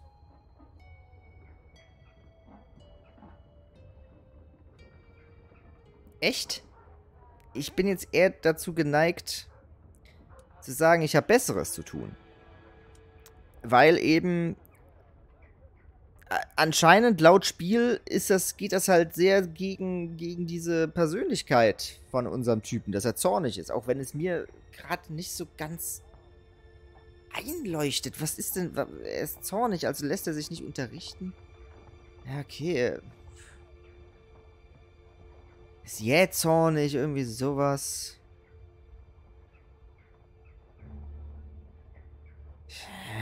Also könnte eher damit leben, wenn es irgendwie hieß, er ist arrogant und deshalb lässt er sich dann nicht einfach von einem seiner Untergebenen etwas sagen. Aber,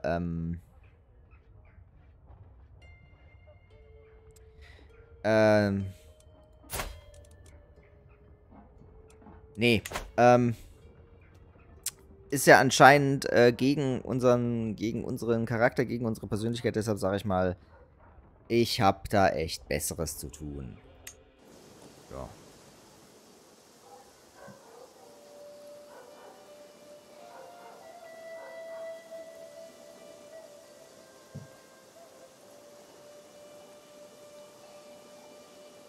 Hier ist es bald soweit.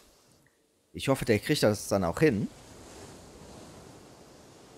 Sollte eigentlich. Ich hoffe, das kostet dann nicht so viel. Wir müssen diesen Anspruch dann, glaube ich, noch mit irgendeiner Währung hier oben bezahlen.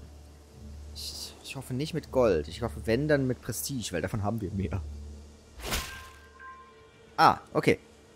Seid gegrüßt, Herzog Mulchat von Munster. Ich habe sowohl alte als auch weniger glaubwürdige Dokumente durchgesehen. Endlich habe ich genug Material zusammen, um überzeugend vortragen zu können, dass ihr der rechtmäßige Fürst vom Earltum von Ossory seid. Ja, natürlich. Das ist doch auch ganz klar. Nun fehlt nur noch ein kleines Bestechungsgeld. Ach, Bestechungsgeld. Warum Geld? 105!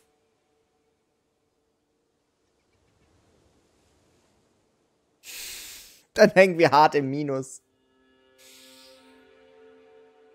Wir haben nur 49 Gold.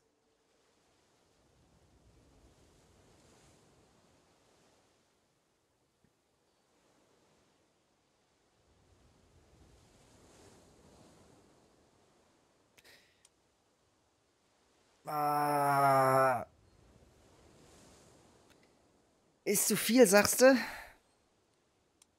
Ist pfeift da unser ungeduldiger Herzog nicht drauf? Will der das jetzt nicht ehrlich gesagt vom Tisch haben? Warum denn so viel?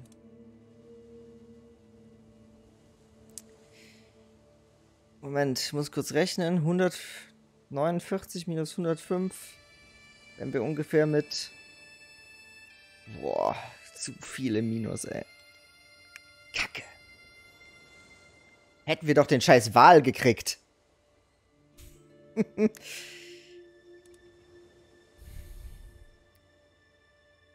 Nee, okay. Ja, wenn man zu lange im Minus ist, dann kriegt man, ich glaube, dann können deine Grafschaften so Debuffs bekommen, dass sich da Schmugglerringe einrichten oder sowas. Und dann kriegt man da längere Zeit weniger Einkommen von. Ja, das ist gerade so ein Zwiespalt zwischen maßvoll und ungeduldig, glaube ich. Der hat jetzt schon so lange gewartet, ne? 1 Jahr lang hat er darauf gewartet. Und jetzt hat er die Möglichkeit, diesen Anspruch zu bekommen. Er hat halt gesehen, wie neben ihm immer mehr sich die größeren Gebiete bilden und diese kleinen, leicht zu bekommenden Grafschaften so verschwinden. Aber er ist halt auch echt nicht so ein Typ, der einfach so mit Geld um sich wirft.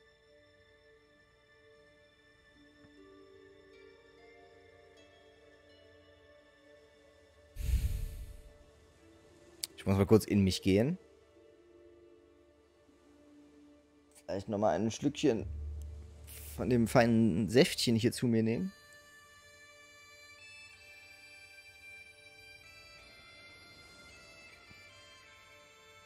So. Aber ich denke mal, ich stimme dir zu. 105 ist definitiv ein bisschen zu viel jetzt auf einmal. Nee, Alter, das kann ich nicht tun. So. Wie ist das jetzt? Geht das hier wieder von vorne los? Es geht wieder von vorne los. Ja, gut.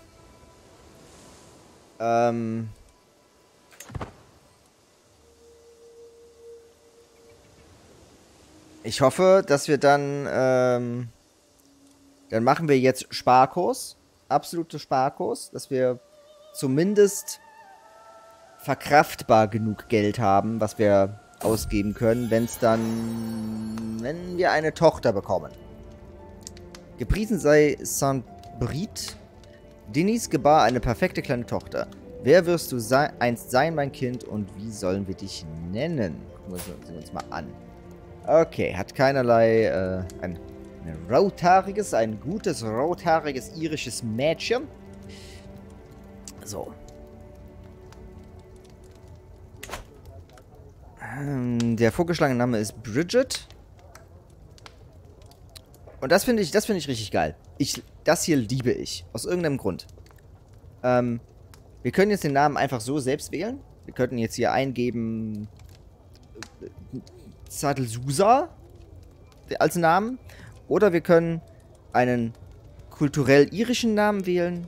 Einen Namen aus der inselchristlichen Religion. Oder einen Namen unserer Vorfahren. Und was ist das?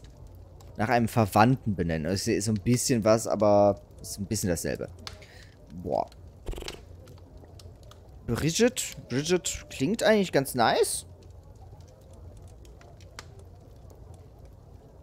Ja, ich liebe diese Mechanik.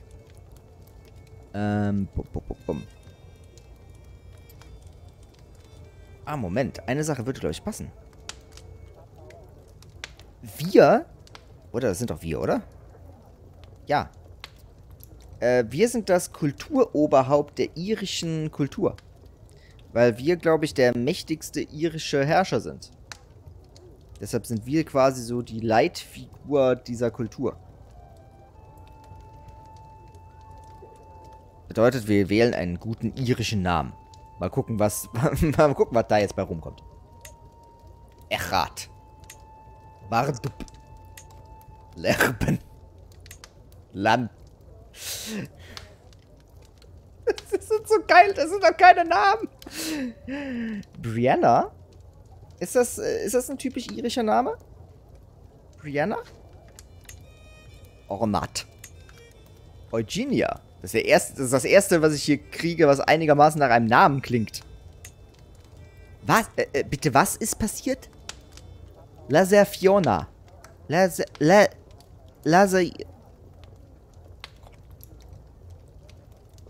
Diese Gälen. Was ist da los? Eleonora. Brianna Brain, Sohn von...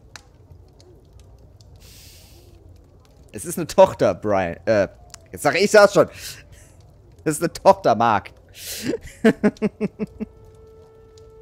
Okay, ja, ist tatsächlich auch ein schön klingender Name. Der gefällt mir auch. Rihanna.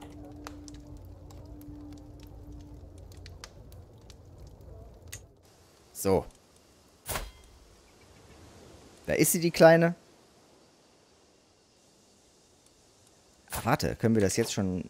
Müssen wir das jetzt schon machen? Ja, Mann. Zu meiner Verteidigung.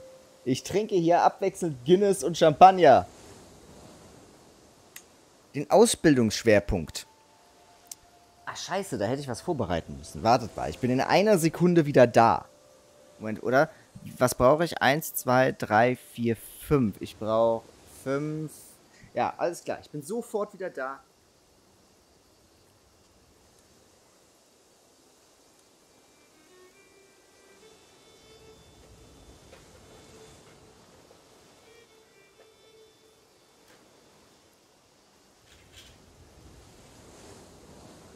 So. Da bin ich wieder. Ja, genau, Würfeltime. Denn, also. Genau, da kann ich eine kleine... Oh. So, jetzt könnt ihr mich auch wieder hören.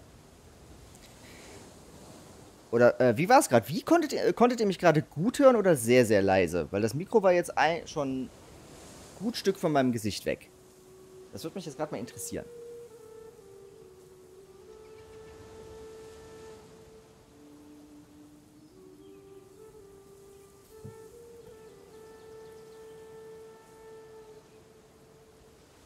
Schon leise, alles klar. Okay. Also, da kann ich eine kleine Anekdote erzählen. Also erstmal, was ist das für eine Spielmechanik? Wir können jetzt auswählen, in was unsere Tochter unterrichtet werden soll, solange sie nicht volljährig ist. Also entspricht halt wieder den Fertigkeiten hier. Intrige, Verwaltung, Diplomatie, etc. etc. Ich persönlich finde es etwas befremdlich, die Vorstellung, dass ein Kleinkind, das gerade mal ein paar Tage auf der Welt ist, in so etwas wie Kriegskunst, Diplomatie oder Intrige unterrichtet wird. Vielleicht sehe ich das ein bisschen eng, aber ich habe da so tatsächlich meine Zweifel, dass das einen großen praktischen Nutzen haben würde. Deshalb habe ich mir irgendwann mal überlegt, man würfelt das einfach aus. Und dann sagt man, es ist rollenspieltechnisch nicht quasi eine Ausbildung, die sie von Lehrern erhält, sondern es ist ihre angeborene Veranlagung, in was sie gut ist.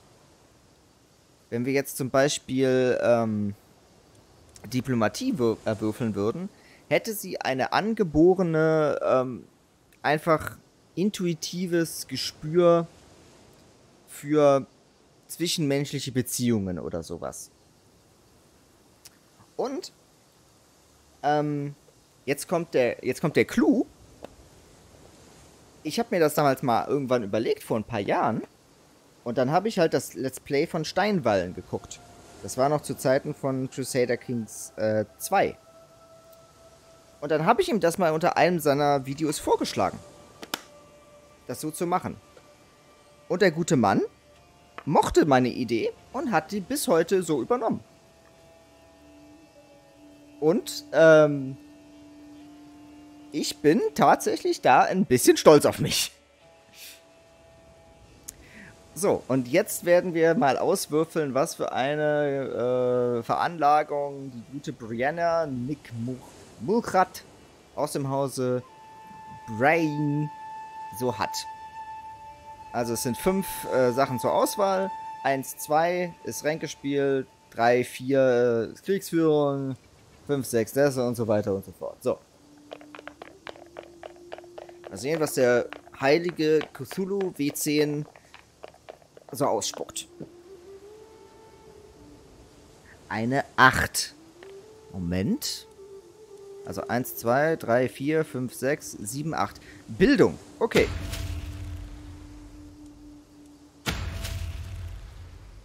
Geil. Ich kann das macht jedes Mal so das geile Geräusch, wenn ich darauf drücke.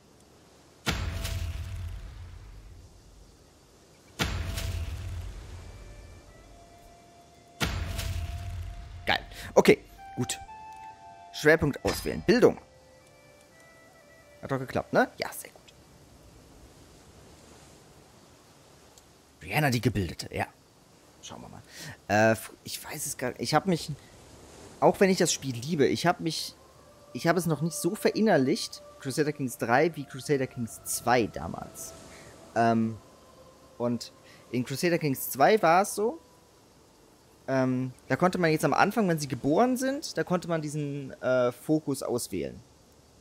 Wo meine Interpretation dann halt war, dass das die angeborene Veranlagung ist. Und dann, wenn sie an ein gewisses Alter kommen, dann konnte man nochmal den Fokus verfeinern. Und dann konnte man quasi argumentieren, okay, der ist jetzt, glaube ich, wann war das immer, wenn sie 6 Jahre alt geworden sind, glaube ich, dann konnte man tatsächlich gut argumentieren, okay, jetzt bekommen sie irgendwie einen Hauslehrer zur Verfügung gestellt und da entscheidet dann tatsächlich der Lehrer oder der Vater entscheidet dann, in was sie unterrichtet werden. Es kann dann halt sein, dass die beiden Sachen sich ein bisschen miteinander gebissen haben. Weil, da war es so, dass die von dem ersten Ausbildungsdings haben sie so ein... Ah ja, okay. Ja, stimmt. Man kann die nochmal jemandem als Mündel geben. Genau, das stimmt. Aber in Crusader Kings 2 konnte man tatsächlich nochmal ein neues Ding hier auswählen. Und ich glaube... Oh, wartet kurz. Ich muss gerade kurz jemandem antworten.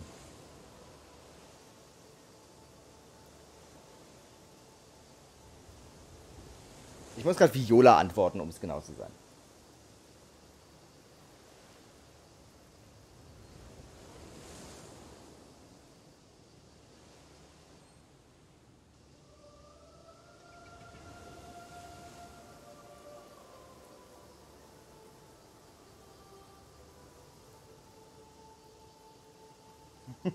Genau.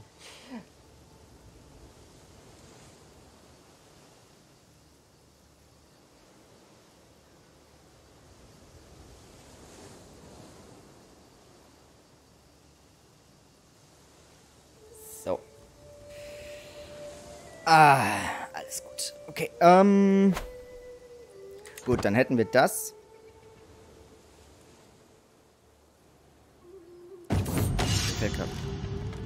Mir ist gerade was eingefallen. Wir machen zuerst das hier. Der endlose Klang von Metall auf Metall. Das Scheuern der Rüstung. Der Schweiß, der in meinen Augen brennt. Dieser Tanz ist so vertraut wie erschöpfend. Hochhieven mit meiner Lieblingswaffe. Angreifen, ausweichen, verteidigen. Und dann wieder von vorn. Vielleicht sollte ich meine Fähigkeiten noch einmal mit einer anderen Waffe üben. Ist das ein Euphemismus? Just saying. Mich und meine Lieblingswaffe kann nichts trennen. Axt und ich, für immer. Okay, wir sind Axtkämpfer. Wusste ich jetzt auch noch nicht, aber okay. Schluss mit der Eintönigkeit, gib mir eine andere Waffe. Okay. Wenn wir Axtkämpfer bleiben, wären wir angesehener Experte. Das bedeutet, wir bekommen einfach +2 Kampfgeschick. Schluss mit der Eintönigkeit, gib mir eine andere Waffe. 70% Chance. Wir kriegen Prestige. Und wir erhalten 100 Kriegsführungs-Lebenswandel-Erfahrung. Das ist quasi XP. In dem Skilltree, den wir gerade machen. Und genau, mit dem Skilltree habe ich auch eben eine Idee gehabt. Und 30%, wir werden verwundet, weil wir anscheinend uns mit der anderen Waffe richtig hart selbst eins aufs Maul gegeben haben. Aber wir erhalten immer noch 50 Kriegsführungs-XP. Okay.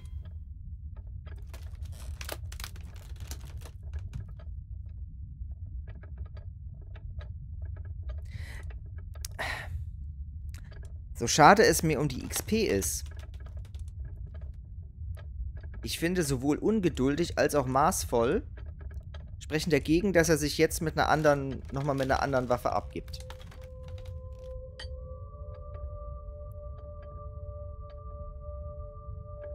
Wie maßvoll könnte man sagen, so, ja, das mit der Axt zu kämpfen, das reicht ihm. Und ungeduldig, so im Sinne von, ja, jetzt nochmal lernen, wie ich jetzt genau mit einem Schwert umgehe oder was soll ich denn hier mit diesem Speer hier machen? Ich will doch einfach nur draufkloppen. Ist schade, schade, aber das Roleplay, würde ich sagen, spricht leider dagegen. Unser Mulchat wird oder bleibt Axtkämpfer. Die Axt für mich. So. Aber was mir eben eingefallen ist, bezüglich unseres kleinen Problems hier, was das Geld angeht. Wo ist unser Skilltree? Hier. Sobald wir das hier haben, und das haben wir bald, wir sind bald durch, dann haben wir hier Galant. Oder wir bekommen den Trade Galan. Kriegsführung plus 2, Kampfgeschick plus 2, Prestige plus 20%. Monatliches Prestige plus 20%, das ist richtig gut. Und dann können wir uns hier einen anderen Skilltree auswählen. Und ich wollte ja Stratege machen. Und das erste Perk, was wir mit Stratege freischalten, ist Bellum Justum. Die Kriegsgrundkosten. Nee. Zurück. Kriegsgrundkosten minus 50%. Das ist... Ich hatte gedacht, die Kosten werden reduziert, wenn wir hier den Anspruch uns holen. Aber Kommando zurück. Das ist was anderes. Das hier sind die Kosten an Prestige, die wir zahlen müssen, wenn wir tatsächlich dann den Krieg erklären. Aber jetzt rein aus Dings. Rein aus Curiosity. Dass man die Ansprüche billiger kriegt, das gibt's auch 100 pro auch. Ja.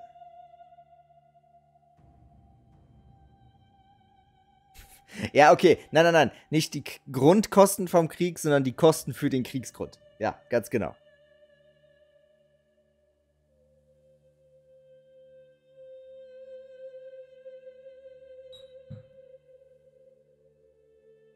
Mal gucken, gibt's das hier? Druckmittel fingieren? Nee. Schnelle Hinrichtung. Plot stören. Nee. Ich guck gerade nochmal, ob es das hier irgendwo gibt. Im Verführungs-Skilltree vermutlich nicht. Entfesselte Lust. Geiler Trade. Vielleicht bei Diplomatie eher.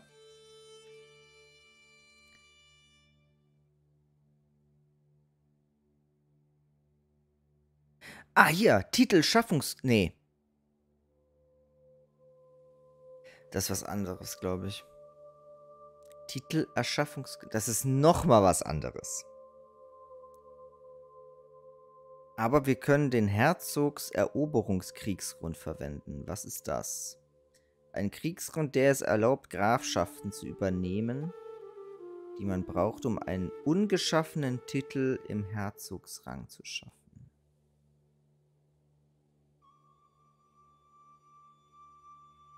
Klingt interessant. Zwungenes Vasallentum. Vasallenzwang, Kriegsgrund verwenden.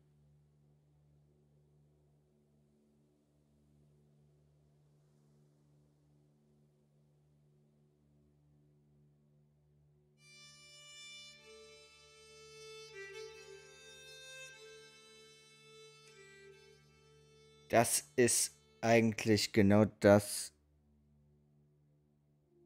Ich glaube, wir sollten eher hier hingehen.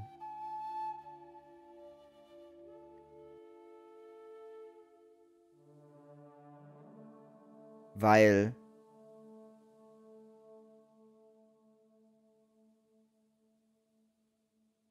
Okay. Da muss ich meine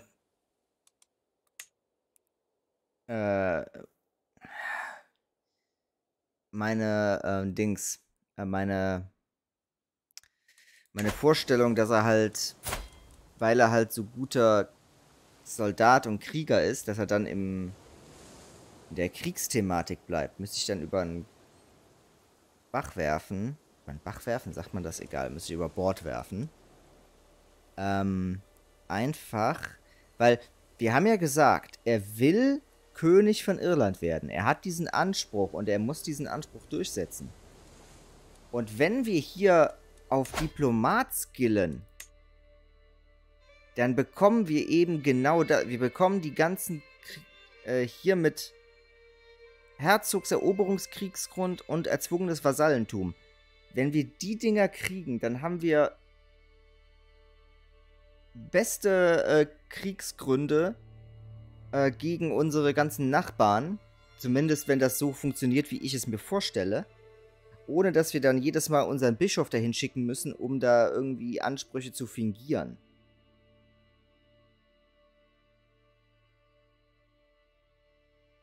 Absolut. Das machen wir so.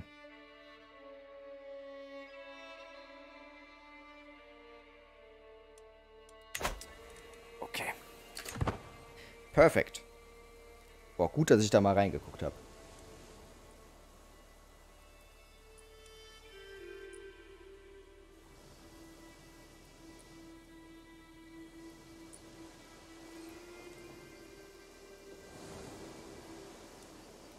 Was macht eigentlich unser Ältester? Hat der mittlerweile Nachwuchs? Nö, hat er nicht. Ist die schwanger? Nee. Digga. Was läuft denn da? Sind beide heterosexuell? Jo. Leute. Ich gehe auf die 50 zu und hab das nochmal hingekriegt. Du bist, wie alt bist du eigentlich? 21, Alter. Du dürftest eigentlich nichts anderes im Kopf haben. Ah, jetzt ist es soweit. Jetzt ist es soweit. So. Wir werden galant. Bringt uns hauptsächlich Prestige. So, und jetzt schwenken wir um. Und werden... Warum geht das nicht?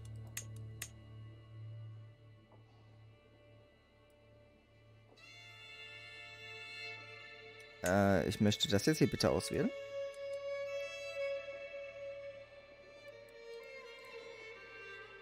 Schwerpunkt auf Ritterlichkeit, ja. Das will ich ändern.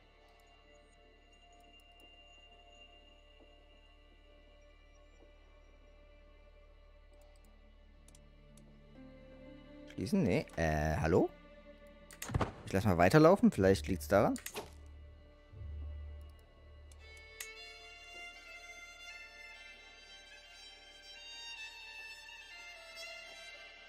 Bin ich gerade irgendwie...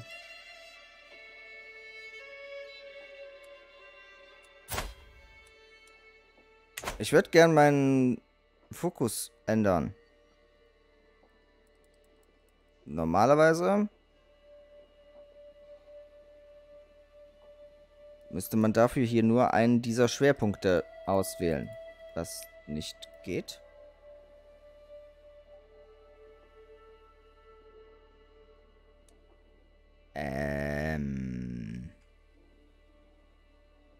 Ja, ist mein Lieblingsspiel. Ich kenne das voll gut. Was soll denn das jetzt? Ich mach mal zu. Mach mal wieder. So.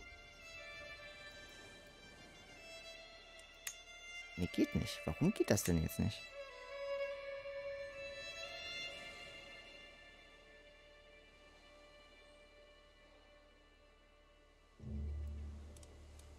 Ich meine, wenn ich das erst, wenn man das irgendwie erst nach einem bestimmten Zeitpunkt wieder ändern kann, dann wäre das ja in Ordnung. Nur mir würde das gern, ich will, dass mir das angezeigt wird.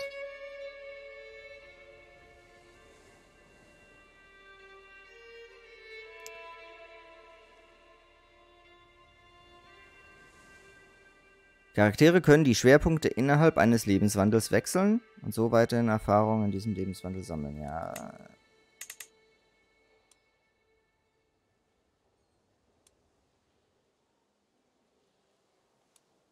Dann möchte ich jetzt auf das hier wechseln.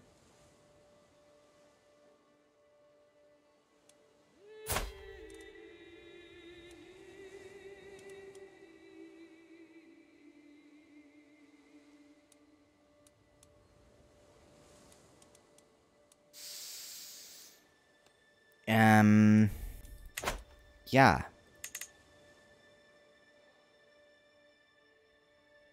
Der Schwerpunkt liegt auf dem Verständnis der Menschen und ihrer Motive, um besser mit anderen Reichen umzugehen und die unterschiedliche Treue der eigenen Untertanen zu gewinnen. Ja. Ich möchte den gerne jetzt das machen. Also normalerweise muss man hier einen dieser Schwerpunkte auswählen, dann bekommt man mit der Zeit Punkte und wenn diese Punkte voll sind, dann kann man sich hier einen Perk kaufen.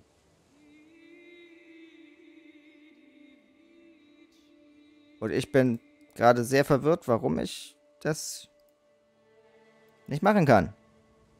Wie gesagt, wenn es da einen Cooldown gibt, dann ist das ja cool mit mir.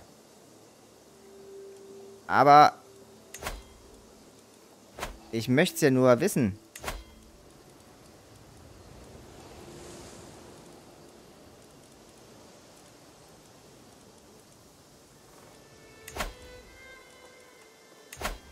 Gibt es Fraktionen? Nö, es gibt keine Fraktionen. Das hätte mich auch gewundert. So. Ja, jetzt kriege ich halt wieder hier Kriegspunkte. Aber die will ich nicht mehr. Mann, das hat mich gerade so gefreut, dass ich den Diplomatie-Fokusbaum gefunden habe. Weil da richtig geile Sachen kommen.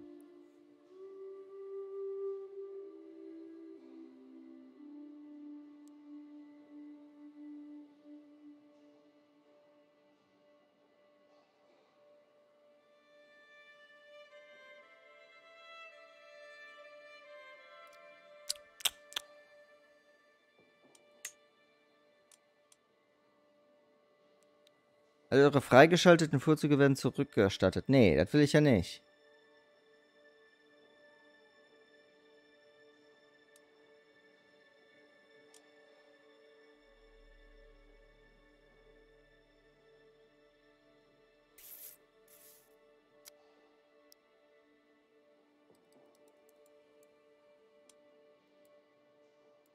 Also, Leute, das kann doch nicht sein. Bitte erklärt mir jetzt nicht, dass wenn ich einmal hier so ein Skilltree durchlaufen habe lassen, dass ich dann nicht mehr wechseln kann. Das wäre ja der absolute Ultrashit. Aber das kann nicht sein. Ich habe das auch schon mal gesehen, dass das anders gemacht wurde. Zu 100%. Das nervt. Es nervt mich gerade sehr.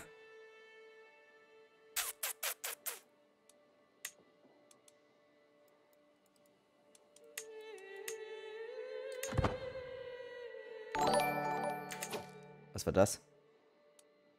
Hallo, der Rolli. Danke fürs Folgen. Schön, dass du da bist.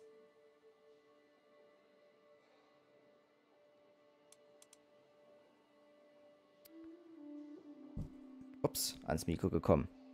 Mein Gott, aber was soll das denn jetzt hier? Ich möchte doch nur den Schwerpunkt ändern.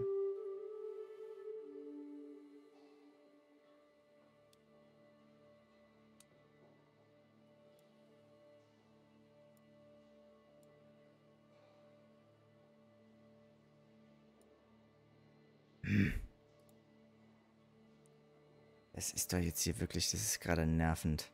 Und es hält alles auf.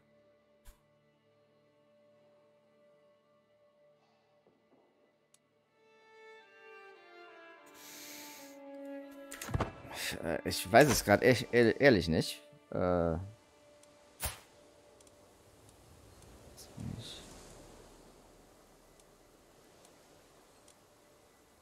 Nee, da auch nix.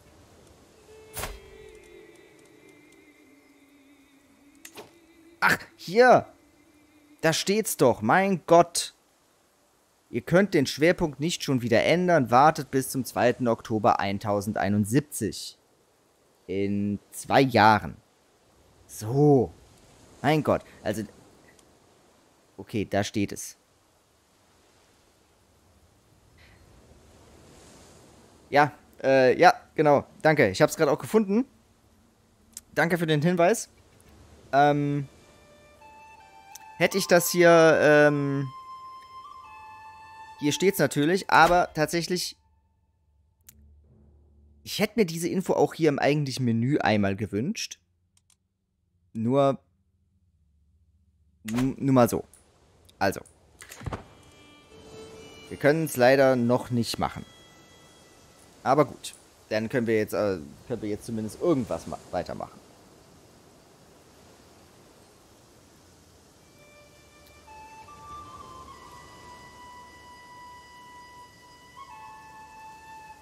Ich weiß nicht, wie lange du schon zuguckst, der Rolli. Ich mache das Ganze hier ein bisschen als Roleplay. Also, dass ich mich sehr an den Eigenschaften unseres Charakters orientiere, was die Entscheidungen angeht, die ich als Spieler treffe. Was ist das jetzt? Och nee, nicht der schon wieder. Das ist unser Nachbar, der dank unseres Idioten von Ratskanzler einen Anspruch auf eins unserer Gebiete hat. Also, euer Ratsmarschall, Earl Muredach, hat mich schwer beleidigt. Ist ja ein richtig armer Boy. Er besaß die Dreistigkeit, mich vor meinem Hof als heuchlerischen Flegel zu beschimpfen. Ich verlange Satisfaktion für diese Schmach. Gezeichnet Herzog Eid von Connacht. Oh Gott. Das wird gerade gerückt, koste es, was es wolle. Also wir wir entschuldigen uns bei ihm, wir bezahlen ihm Geld, Prestige. Und beide können mich mehr leiden? Okay. Ach so, weil wir das quasi... Ah, okay. Wir übernehmen quasi die Schuld von Earl Muredach. Ist das hier nicht der Typ, der sich uns hier angeschlossen hat? Genau, das ist der.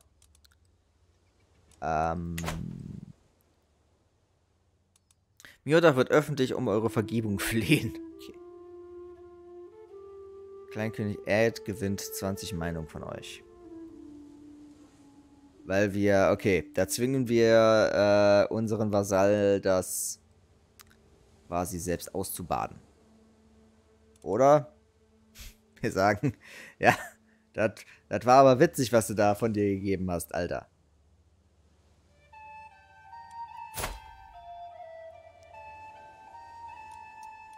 Okay, da würde ich sagen, da kommt jetzt zum ersten Mal Zornig so wirklich durch.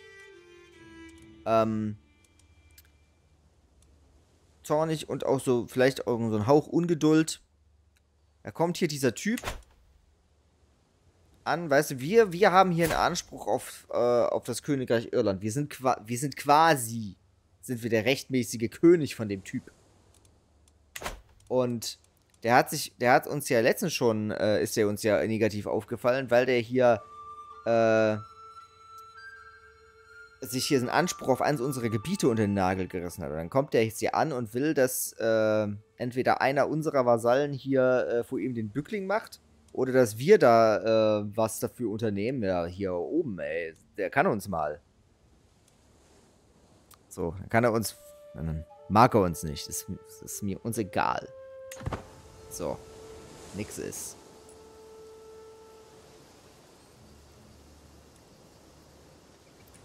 Und falls du mal dieses Prinzip des Roleplays wirklich in Perfektion sehen willst, dann kann ich dir empfehlen, falls du dich dafür interessierst, dir auf YouTube mal die Crusader Kings 3 und auch 2 Let's Plays von Steinwallen anzugucken.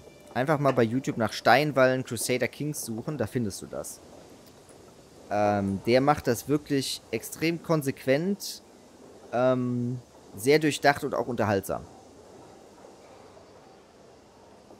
Ich glaube, der hat zu Crusader Kings 2 oder 3 komplette Runs gemacht, durch die Bank mit diesem Roleplay-System. Und hat er jetzt auch schon das zweite in Crusader Kings 3 angefangen.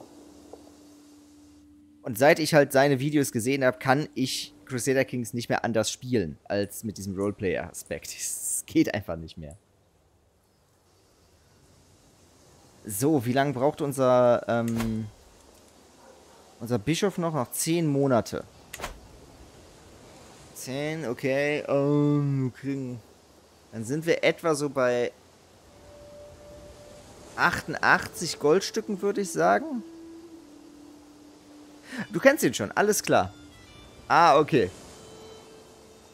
Ja, der macht das wirklich fantastisch. Ich spiele auch gerade mit seinen Mods. Also er hat ja die Modliste, die er benutzt. Und auch mit den Mods, die halt extra für ihn gemacht wurden, hat er halt veröffentlicht. Und die habe ich gerade installiert.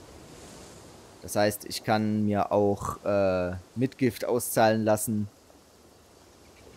Und ich habe sehr viel mehr lustige Methoden, meine Gefangenen hinzurichten.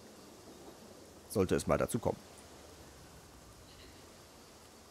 Also, dann haben wir etwa 88 Goldstücke und dann wird das vermutlich wieder 105 Goldstücke kosten, um den Anspruch zu kriegen. Und ich denke mal, dann ein zweites Mal wird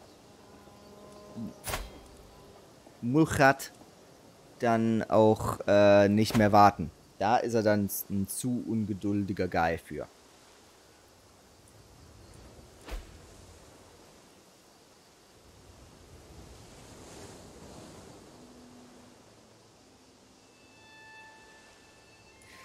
So, was? Nutzlose Volkszählung. Earltum von Ennis hat ineffiziente Volkszählung für 5 Jahre erhalten.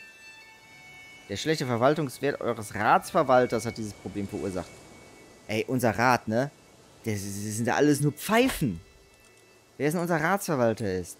Jetzt. Earl Ranwald, hier dieser komische Norweger, der hier im Süden unseres Reichs rumcreept. 10. Ja. So schlecht ist es eigentlich gar nicht, oder? 10.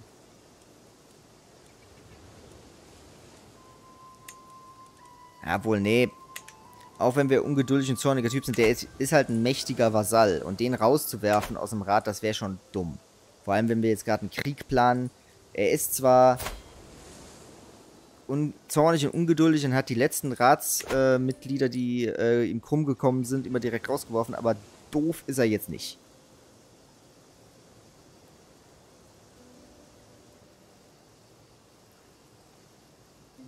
So, nochmal ein Schlückchen.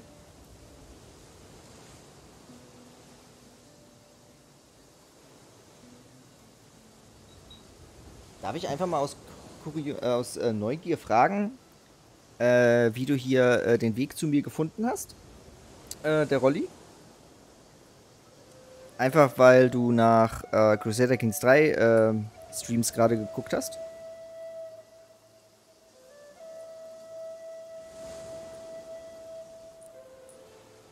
Ach, ich bin doch pausiert. Kein Wunder, dass ist nichts passiert.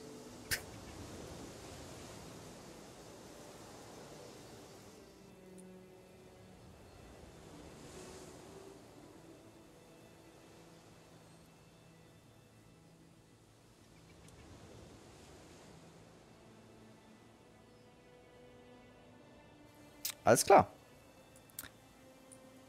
Okay, cool.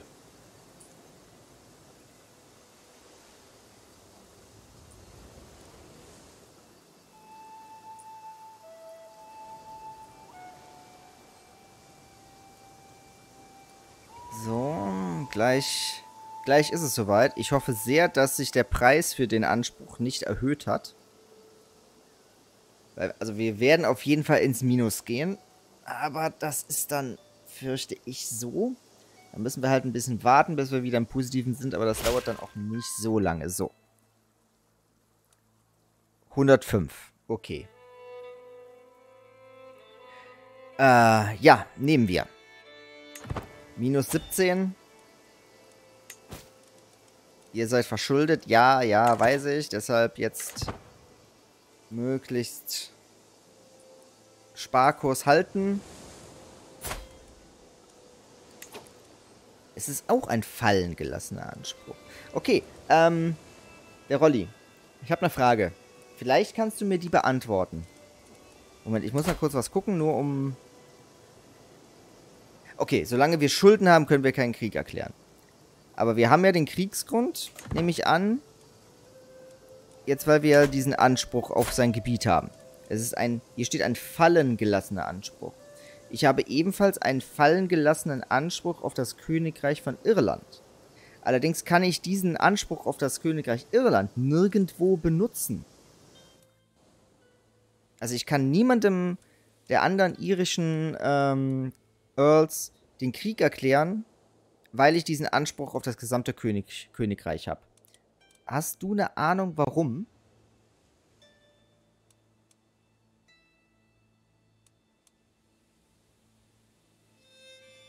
Weil ich weiß ja...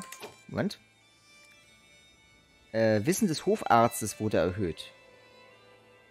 Ah, er ist jetzt ein weiser Mann. Okay, immerhin. Weil ich noch nicht groß genug bin. Okay. Also im Sinne von, ich habe noch nicht genug Grafschaften. Weil Herzog bin ich schon. Ich muss dann einfach mehr Land erobern, bevor ich das benutzen kann. Ah, okay. Okay, ja. Dann scheint das so zu sein. Wusste ich nicht.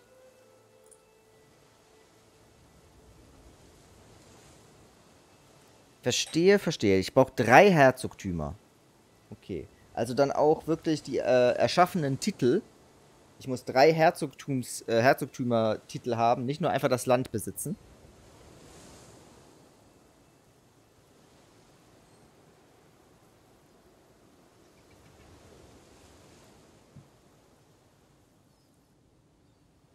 Genau. Okay.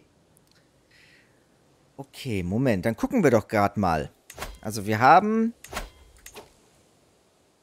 Munster. Wir greifen jetzt gleich den ersten Teil von... einen Teil von Leinster. Holen wir uns gleich. Es wäre dann naheliegend, uns diesen nördlichen Teil von Meath zu holen. Wir könnten dann... Quasi, wir könnten hier dieses Gebiet erobern. Das müsste relativ leicht gehen. Ist vermutlich das leichteste.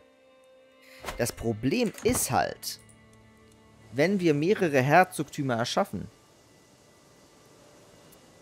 Okay, schaffen oder übernehmen. Ja, okay, cool, danke, schön. Was? Moment. Wir werden in den Krieg gerufen von einem unserer Verbündeten. Von unserem... Müsste unser Schwiegerpapa sein, ja? Aktuell keine mehr. Ich konnte am Anfang einen de jure Anspruch hier auf Desmond durchsetzen. Ging auch ohne Krieg, der hat sich uns angeschlossen. Aktuell besitzen wir nur alle de jure Gebiete von Munster. So, wir werden in den Krieg gerufen. Von unserem Schwiegervater? Genau. Gegen hier seinen südlichen Nachbarn. Gegen den Fürsten von... Oh Gott. Die haben diese Namen. Dehurbarth. Gegen Prinz Mardud ab Owain von Dehurbarth. Ganz im Ernst, das klingt doch wie aus einem ziemlich generischen und auch langweiligem Fantasy-Universum. Wo es dem Autor einfach wichtig war, sich stylische, Fantasy-klingende Namen sich auszudenken. Aber dann ist keine Substanz irgendwie in diesem Universum. Ganz im Ernst. Das ist doch nicht... Okay. Ja. Wir werden... Ja, das sind halt original walisische Namen. Diese Namen gibt es halt. Ja.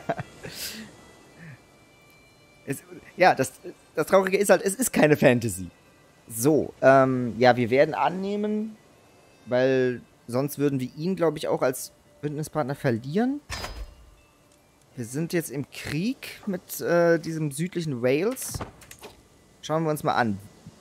Müssen wir da überhaupt eintreten? Weil aktuell, gerade wo wir verschuldet sind und wir sparen müssen für unseren eigenen Feldzug, würde ich ungern unsere Armeen ausheben, um die dann bezahlen zu müssen und die dann hier auch noch rüberschicken zu müssen. Also, wie viele Truppen hat der Kerl denn? Okay, der hat 1400. Unser Schwiegerpapa hat 1700. Das könnte tatsächlich knapp werden, je nachdem, wie die Schlacht verläuft. Ich warte erstmal ab. Ja, wir warten erstmal, ob der uns überhaupt braucht. Okay, der Feind sieht... Was ist jetzt schon? Was ist jetzt schon wieder? Oh nein. An den liebenswürdigen Herzog Mulchard von Munster. Ich habe mit eurem Ratskanzler korrespondiert. Das ist ja jetzt unser Sohnemann, Brian. Und ich muss schon sagen, dass ich euch nun in einem anderen Licht sehe. Endlich! Vielleicht seid ihr sogar jemand, den ich eines Tages gern meinen Freund nennen würde. Wer bist du? Oh, wir überfallen dich gleich.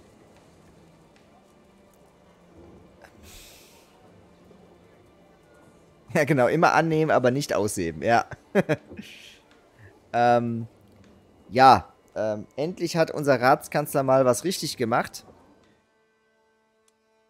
Der mag uns jetzt 5 Jahre lang um 30 Punkte mehr. Ist nur leider genau der Typ, den wir gleich von seinem Thron kicken. Hat Brian gut gemacht? Ob das ganze Unternehmen jetzt so sinnvoll gewesen ist, kann man mal in Frage stellen.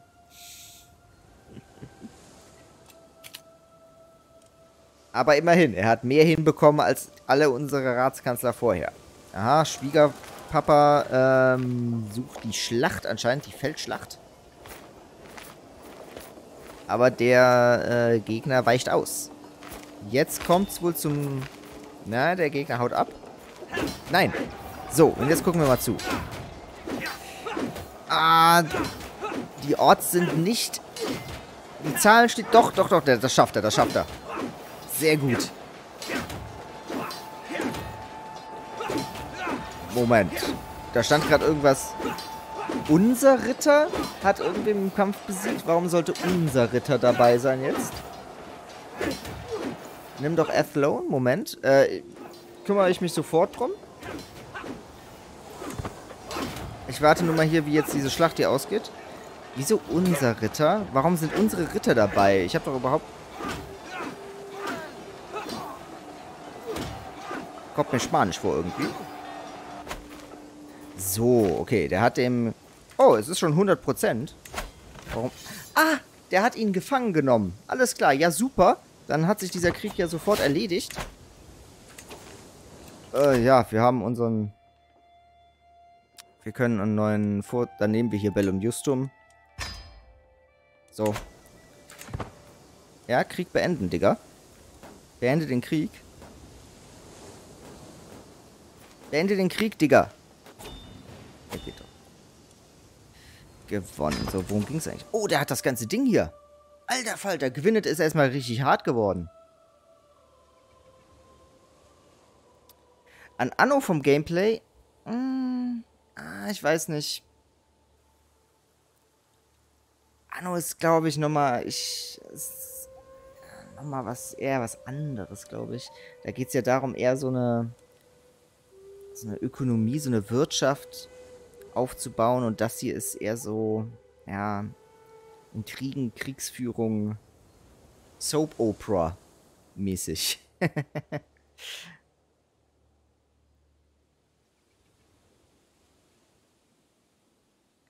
Nee, was meinst du? Was hast du gerade gesagt? Athlone. Wo ist das Athlone? Ach, das hier. Ja, das wäre mein nächstes Ziel tatsächlich gewesen. Ich hatte zuerst Ossory genommen, weil der am wenigsten Truppen hat. Weil der das leichteste Ziel ist. Ist tatsächlich in... Genau, es ist... Ja, perfekt. Perfekt ausgedrückt. Es ist ein Dynastie-Simulator. Quasi,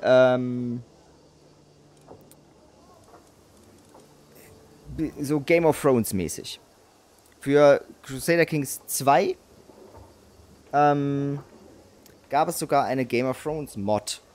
Dann hat man halt in der Welt von Game of Thrones gespielt. Und es ist jetzt auch gerade wieder eine für Crusader Kings 3 in Arbeit, auf die ich mich schon sehr, sehr freue und die ich suchten werde wie der letzte Junkie. Ich guck mal gerade, was in England eigentlich los ist. Wie steht's denn da aktuell? Oh. Was ist denn mit William passiert?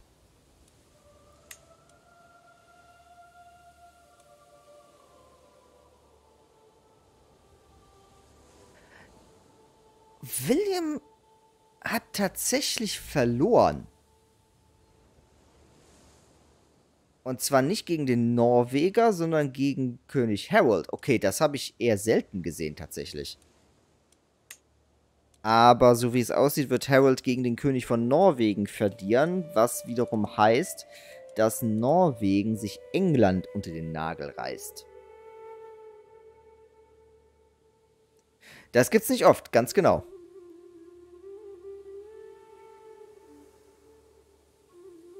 Das ist ja interessant. Okay, wow. Also, wir sind auch gleich wieder im Plus. In Anno kann man auch... Ja, stimmt, Anno hat auch Militär. Ich habe Anno nie so wirklich gespielt. Also nie so lang. Und da bin ich nie in diese Phase gekommen, dass man da sich dann über...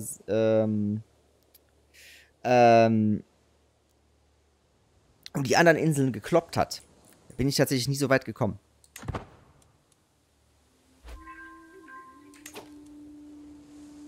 Was? Ehepartner vermittelt bei katholischer Vater. Ganz Blättern gewann 10 Jahre. Wie hier schön nochmal. Ah, okay, unsere Frau, also die Tochter hier vom Herzog von Gwynedd, hat dafür gesorgt, dass ihr Vater uns ein bisschen mehr leiden kann. Und ich finde es schön, dass da noch dazu steht, so als extra Erwähnung, dies geschah trotz des schlechten Bildungswerts eures Ehepartners. Boah. Also, es ist nicht ihr schlechtester Wert. In Diplomatie hat sie nur 2. Und in Kriegsführung hat sie 0. Also, wollen wir mal die Pferde im Dorf lassen. So, gleich sind wir im Plus und dann... Ich warte noch so, bis wir ein bisschen Polster haben. Und dann greifen wir endlich Ossory an. Vielleicht gibt er ja auf, weil er uns jetzt dank unseres Sohns so gut leiden kann. Jetzt werden wir schon wieder in den Krieg gerufen. Wow, Moment, was ist los? An den liebenswürdigen kleinen König Murchard von... Ich fordere euch auf, unser Bündnis zu ehren und euch mit der bei Lothianer Krieg und Anspruch... unser... Und was ist er denn von uns? Seine Schwester hat unseren Sohn geheiratet. Also ist er unser...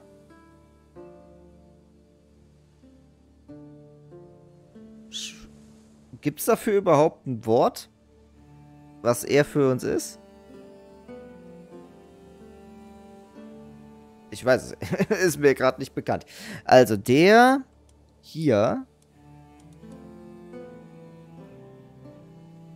ruft uns an der Seite des Königs von Norwegen, der bald auch der König von England sein wird, gegen den Herzog Gospatrick von Lothian. Lothian ist hier im Süden von Schottland. Und gegen Earl Ossulf von Bernicia. Das ist auch hier irgendwo. Okay. Ja, meinetwegen. Ich will es mir jetzt nicht direkt mit dem bald mächtigsten...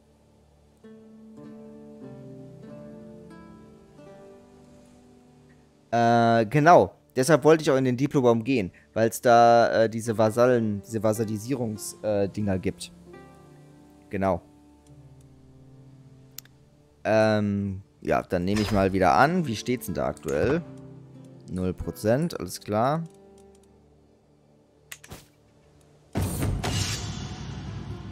Ritterliche Übung. Das Scheppern der Rüstung und das Klirren der Schwerter hallt in meinen Ohren wieder, als meine Ritter sich im Kampf üben. Ich sehe ihnen genau zu und versuche, ihre individuellen Stärken und Schwächen herauszufinden. Ihnen wird nur wenig Rast gewährt, denn sobald die Glocke das Ende der Nahkampfübung einläutet, werden die Stalltüren geöffnet. Nun wird aufgesattelt. Heute reiten wir ins Feld. Vorzug möglich, Kriegsführungslebenswandel. Bringt mir meine Rüstung. Ich habe seit Ewigkeiten keine Quintana geritten. Was heißt das? Ihr haltet 5 Jahre lang Übungen zu Pferde. Der Charakter reitet stundenlang im Hof und achtet. Aha. Gesundheit, kleiner Bonus. Vorzug möglich im Kriegsführungslebenswandel. Bedeutet das...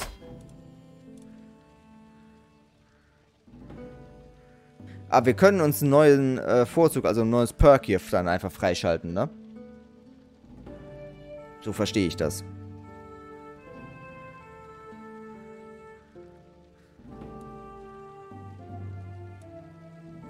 Ah, Moment, können wir jetzt wieder wechseln?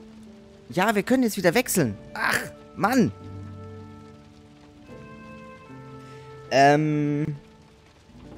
Ja, du, was machen wir denn da? Was machen wir denn da? Gibt es da jetzt was wirklich Gutes, was wir uns da noch holen können? Paterpraktiken. Also, Reiterei wird cooler. Organisierter Marsch. Bewegungstempo. Bewegungstempo mag ich schon mal. Schweres Fußvolk, hab schon. Und gebaut für die Zerstörung. Flottentempo. Na, Flotten brauchen wir jetzt erstmal nicht. Und hier Dienst in der Krone. Natürlicher Schrecken plus 15. Kontrolle Zuwachs plus 0,3. Hallo übrigens an alle, die zuschauen. Schön, dass ihr da seid. Freut mich sehr. Ich hoffe, ich kann euch irgendwas an Unterhaltung bieten. Irgendwas in dieser Art. Ja, dann würde ich sagen, wir nehmen das und machen dann organisierten Marsch. Das klingt irgendwie ganz gut. Wow, was ist denn jetzt? Ritterliche Übung. Ein Blick vom Hügel. Kornchobar, wer ist das nochmal? Unser Halbbruder. Schaut auf die Schlammfelder am Fuß des Hügels hinab. Die könnten als Umriss einer feindlichen Armee dienen, sagt er. Ich informiere meine Ritter, als ich ihre Kampfreihe inspiziere und bereite sie auf die bevorstehende Strategie vor. Ich sollte einen diagonalen Schnitt machen und die Ritter in die Flanke führen.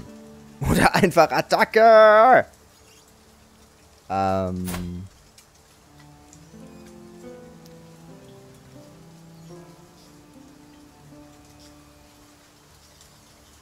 Moment, ganz kurz.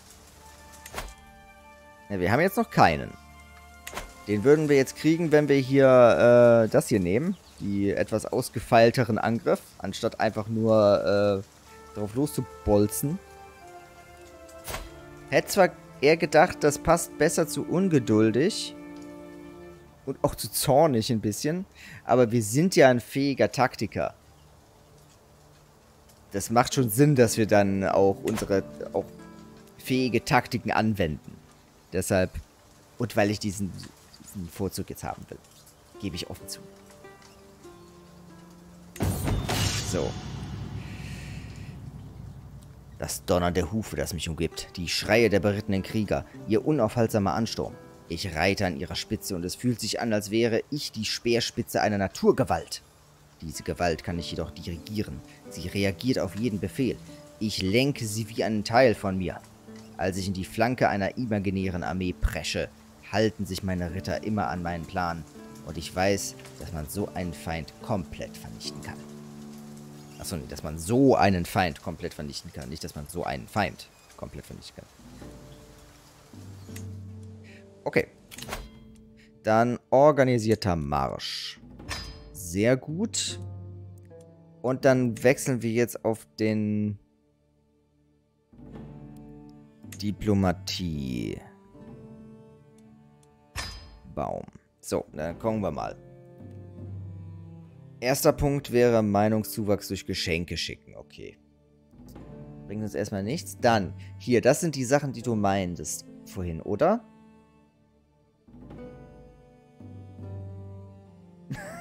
Hey! Ja. Das als Königin lesen, ja. Eroberung von Herzogtümern.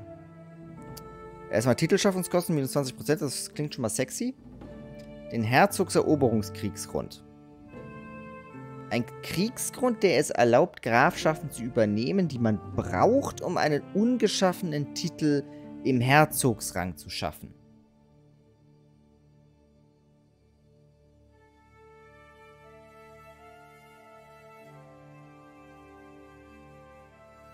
Das klingt für mich ziemlich universell, weil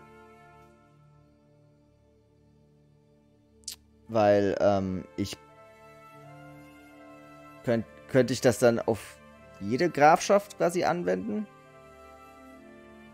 Ja, okay.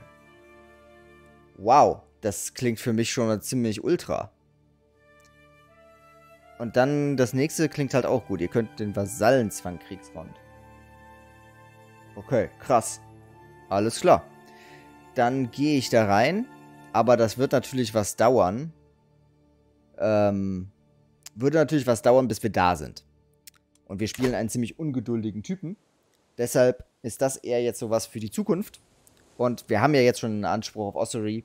Und den werden wir jetzt auch quasi militärisch dann durchsetzen. Moment, wie sieht denn das hier mit diesem Krieg aus?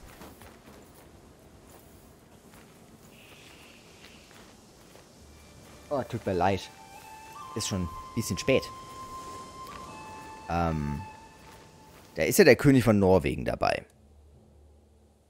Aber der hat tatsächlich gerade auch andere Gründe und kriegt hier ehrlich gesagt auch gerade ein bisschen auf die Fresse. Wie steht's denn um den Krieg? Oh, minus 94. Das ist doch eine 9, oder? Ja, minus 94. Das dauert nicht mehr lang. Dann haben wir hier Super Norwegen direkt neben uns. Ist absolut OP. Okay. Alles klar. Ja, aber ich meine, wenn es das Spiel einem anbietet. Und passt ja auch vom Roleplay halt, weil er halt diesen Anspruch auf das Königreich Irland hat. Passt natürlich, dass er dann auch quasi auf einen Kriegsgrund gegen Gesamtirland hat.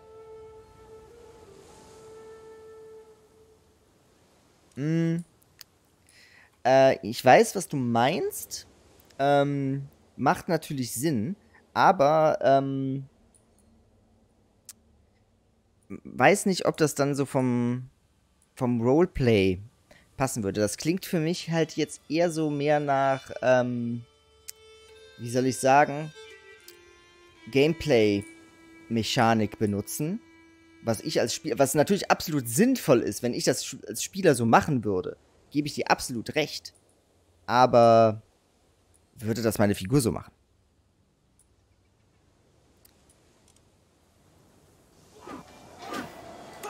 Also wir haben hier bald Genau. Und ich möchte halt so wenig wie möglich aus dem RP rauskommen. Also Hyper-Norwegen ist bald unser Nachbar. Und ja, dieser Krieg, ich weiß nicht, sieht aktuell nicht so aus, als ob es da... Um was geht's da eigentlich? Das würde mich jetzt mal interessieren. Also. Stopp, habe ich gesagt. Also. Lothianer Krieg um den Anspruch von Earl Eadwulf. Earl Eadwulf aus dem Haus Bamberg. Der hat einen Anspruch, worauf? Auf Carrick. Montmertum of Carrick. Okay. Der... Brauchst dich nicht zu entschuldigen. Ist ja alles gut. Ich finde es ja schön, dass du einen Vorschlag gemacht hast. Ist doch alles super. Aber das sind halt so, so die Hausregeln. Meine Hausregeln, an die ich mir so ein bisschen persönlich aufgelegt habe.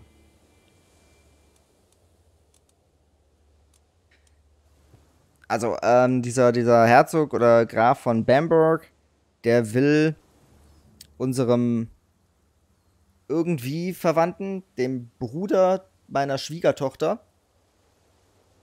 Dem Bruder meiner Schwiegertochter will der Land wegnehmen. Okay.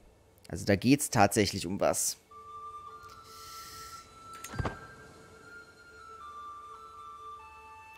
Der hat Norwegen eigentlich auf seiner Seite. Sobald Harald hier mit England fertig ist, sollte das eigentlich geritzt sein. Wow, was ist jetzt? Soziale Manipulation. Okay. Als es das erste Mal passierte, dachte ich kaum darüber nach, aber mein Ratsverwalter, Earl Ranwald, wird immer kühner. Seine Herausforderungen bleiben nicht mehr unbemerkt am Tisch des Rats. Er lotet meine Grenzen aus. Die anderen werden es ihm gleich tun, sofern ich ihn nicht an seinem Schwachpunkt angreife. Alles klar? Nee, das mag mein Charakter definitiv nicht. Der ist zornig. Darauf reagiert der allergisch. So.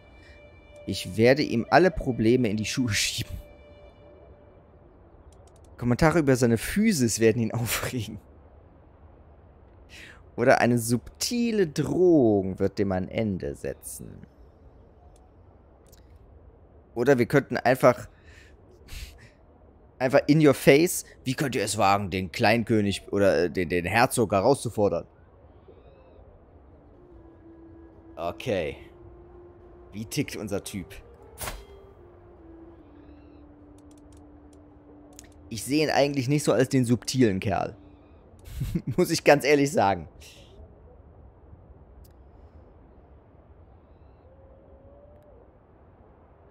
Mögliche Ergebnisse. Wir bekommen ein schwaches Druckmittel. Oder er verliert Meinung von uns. Oder sogar wir verlieren sogar noch Prestige, wenn es ganz schlecht läuft. Das ist bei allen gleich, nehme ich an. Ja. Also zu zornig würde er tatsächlich sprechen, dass er ihn einfach anbrüllt. Kommentare über seine Physis. Ihr glaubt, Ranwald wird häufig auf seine körperlichen Eigenschaften reduziert. Oder ihr glaubt, dass Ranwald gewissenhaft ist oder zumindest möchte, dass die Leute ihn respektieren. Und wir werden ihm alle Probleme in die Schuhe schieben. Wie ist Ranwald denn so drauf? Lüstern, ruhig und stur.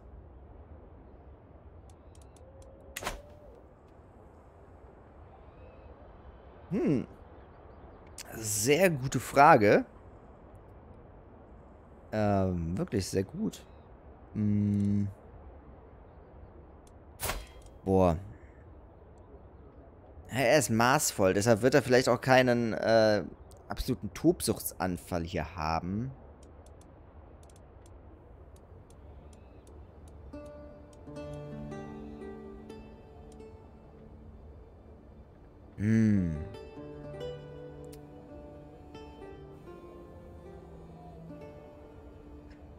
Es ist gerade sehr schwer irgendwie. Vielleicht wirklich Kommentare über seine Physis werden ihn aufregen. Ja, komm. Das machen wir. Bin mal gespannt, was da jetzt bei rumkommt. Tatsächlich, es hat funktioniert. Anzügliche Witze, lange Blicke, Komplimente zu den körperlichen Vorzügen. Nach und nach breche ich Ranwald und sorge dafür, dass er immer angespannter und unsicherer wird. Jetzt bleibt er still und senkt den Blick. Jetzt wird er mich so schnell nicht mehr herausfordern. Und wir bekommen ein schwaches Druckmittel gegen ihn. Geil. Wir gucken es uns gerade nochmal an. Druckmittel und Geheimnisse. Hier. Starkes Druckmittel? Achso, gegen diese aus diese andalusische Einwanderin, da haben wir ein starkes Druckmittel, aber brauchen wir auch nicht. Und gegen ihn haben wir ein leichtes Druckmittel. Oder schwach. Ah, tut mir leid, dass ich gähnen muss. War ein ereignisreicher Tag.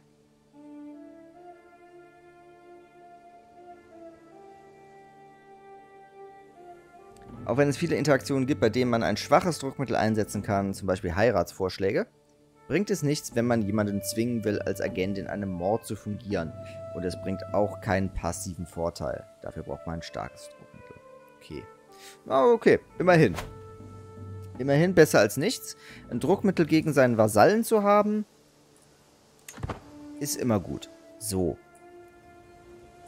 Und jetzt würde ich doch mal sagen, zum Abschluss. Oh. Was ist denn hier passiert?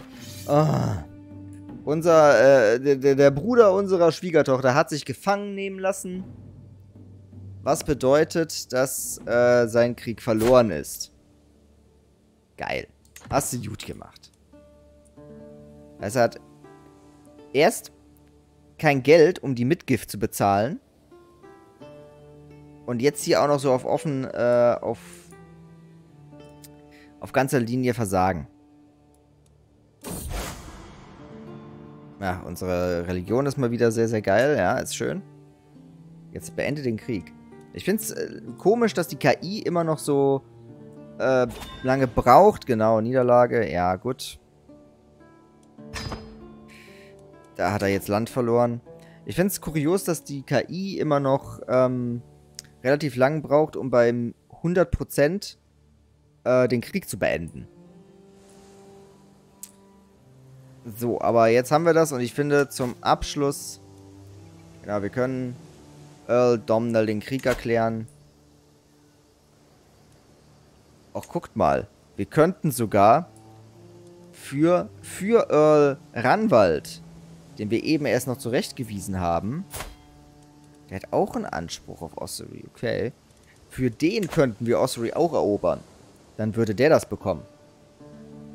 Aber, vielleicht nein. Das holen wir uns schön selbst. 63 Prestige ist überhaupt kein Problem. Jetzt gibt's Fratzengeballer. Und ich denke mal, wir werden unsere Verbündeten auch gar nicht brauchen. Sage ich jetzt einfach mal.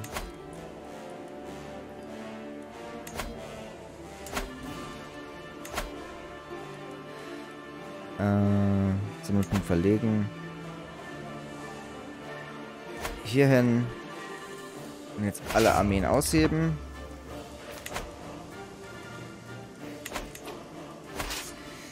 Führen wir diese Armee selbst an. Ja, ich glaube, so können wir das Ungeduldige da so rein interpretieren. Dann haben wir ja vorhin auch bei diesem Event mit dem Wal gemacht. Der will das selbst machen. Und dann werden wir jetzt mal, so wie ich das hoffe, die Armee des Feindes direkt mal... Der bleibt auch einfach stehen. Der sieht sein Schicksal einfach kommen und...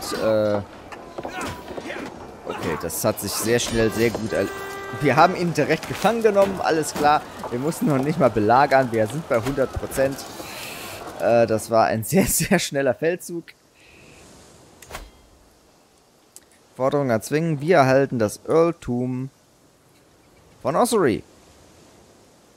Und noch 20 Ruhm. Ah ne, Moment. Der wird Vasall von uns. Aber wir erhalten doch das Earltum. Ne, wir kriegen es. Okay.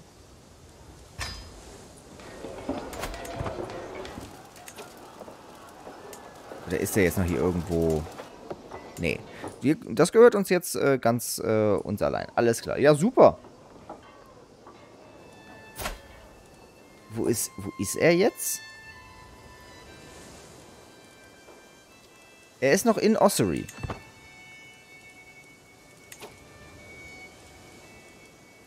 Okay. Ja, da hat sich die Ungeduld ausgezahlt, tatsächlich. Das ging wirklich ratzfatz. Wir gucken einfach nochmal hier drauf. Wir haben 54 Mann verloren.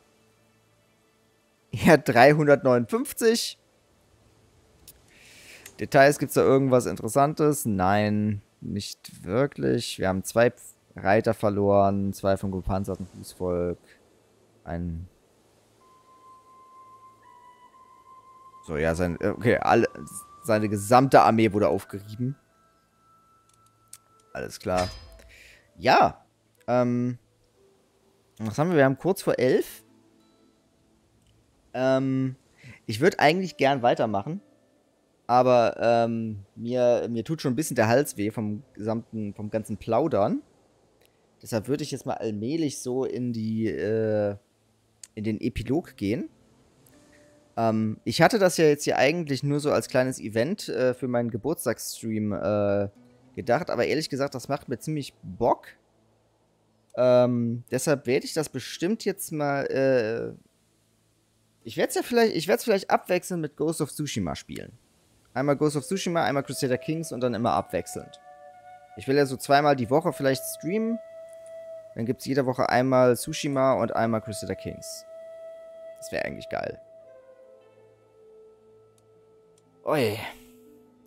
Okay, wir können ja gerade mal gucken, was könnten jetzt unsere nächsten Pläne sein. Wir haben jetzt Ossuary. Ossuary ist Teil von Leinster. Wann ist das nächste Mal? Ist eine gute Frage. Ich würde sagen, wir haben jetzt Mittwoch. Ja, Freitag oder Samstag, würde ich sagen. Sonntag habe ich meistens abends zu tun, weil wir da meistens D&D spielen, ich und meine Kumpel. Genau, Freitag oder Samstag. Tendenziell eher Samstagabend. Oh ja, stimmt. Freitag habe ich abends keine Zeit. Da bin ich mit meinem Vater auf seinem Geburtstag essen. Stimmt. Dann vermutlich Samstagabend. Wenn ich da Zeit habe. Aber dann werde ich vermutlich wieder Ghost of Tsushima weiterspielen, weil das will ich nicht vernachlässigen, weil sonst komme ich da komplett raus und dann habe ich wieder irgendwas angefangen und nicht zu Ende geführt, ne? Und das will ich nicht. So, also. Ossuary gehört Leinster. Leinster, wie auch immer es ausgesprochen wird. Wie viel müsste ich lass mich raten. Ich kann das Herzogtum Leinster jetzt nicht übernehmen, ne? Da brauche ich, ja. Ich brauche 2 de jure Grafschaften. Ich habe eine und das Herzogtum besteht aus 2. Also ich brauche alle. Ich brauche das gesamte Gebiet von Leinster, um dann dieses Herzogtum zu erschaffen. Und 212 Gold. Ah, da muss ich noch ein bisschen dran stricken, ne? Genau, aber um den Rest von Leinster zu bekommen, muss ich mich hier mit meinem Cousin, oder was war das hier? Was ist er? Ja, nee, mit meinem Neffen. Muss ich mich mit meinem Neffen anlegen, der hier über Dublin und Leinster herrscht.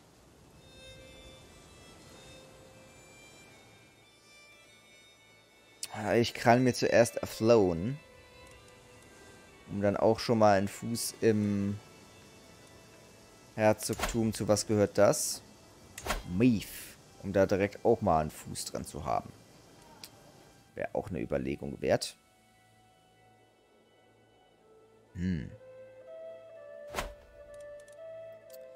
Und warum existiert England noch? Was ist da los? Oh, der hat ein bisschen wieder an Kriegspunkten gewonnen. Das war vorhin noch bei minus 94. Jetzt ist es nur noch minus 89. Bin mal gespannt.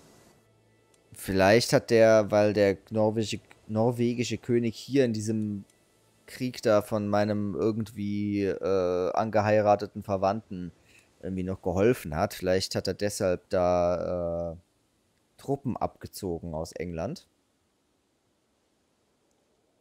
Aber wer weiß. Also ich glaube eigentlich nicht, dass sich König Harold da nochmal rauswinden kann. Minus 89 an Kriegsstand aufzuholen und das dann ins Positive zu verwandeln, das wäre schon ein echtes Meisterstück von dem Burschen.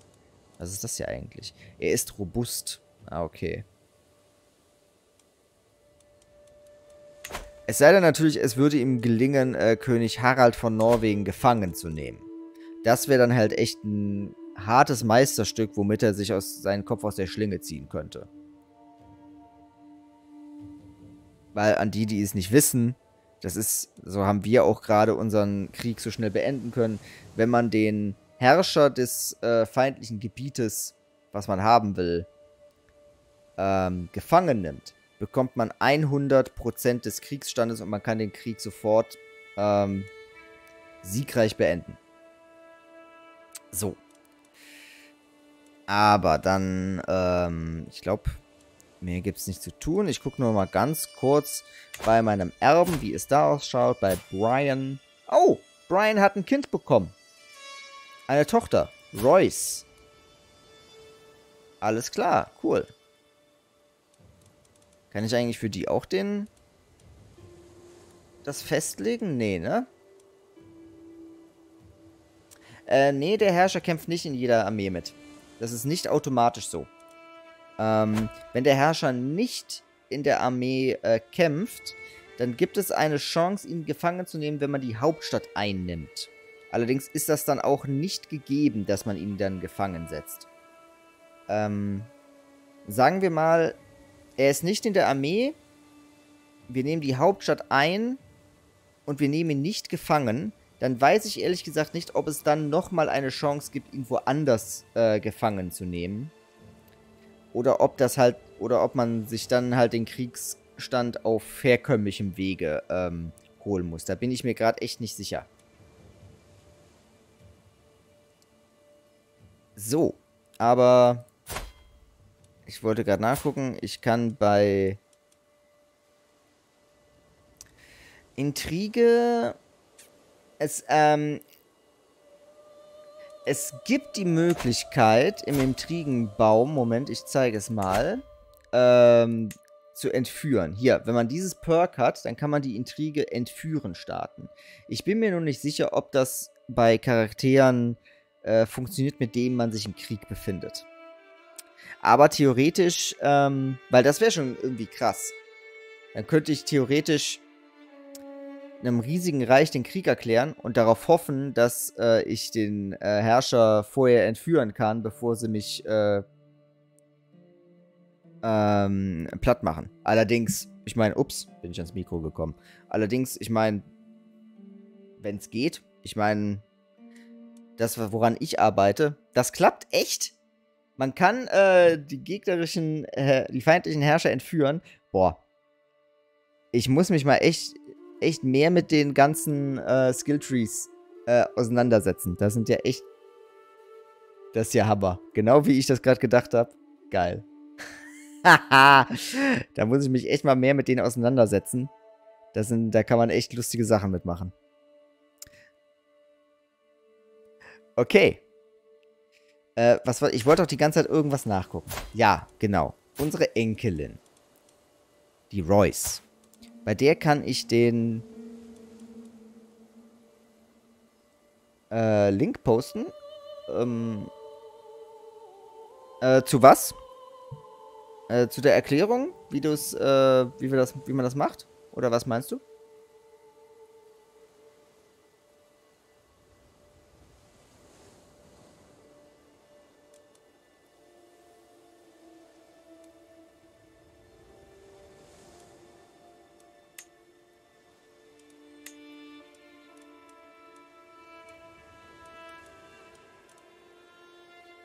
Ja klar. Dann darf's gern machen. Eine Sache verstehe ich gerade nicht. Ich kann meine Enkelin an den Hof einladen, aber wo befindet sie sich denn? Ist die nicht bei mir am Hof?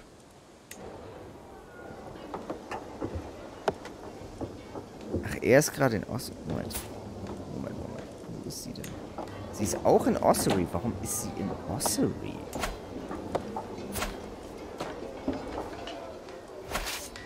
Weil mein Sohn vermutlich gerade Teil von der Armee ist. Moment, ich alle auflösen. Dann können wir alle wieder nach Hause gehen. So. Lass mal ein paar Tage ins Land streichen. So, jetzt nochmal. So, jetzt sind wir wieder da. Und sie ist immer noch in Ossory.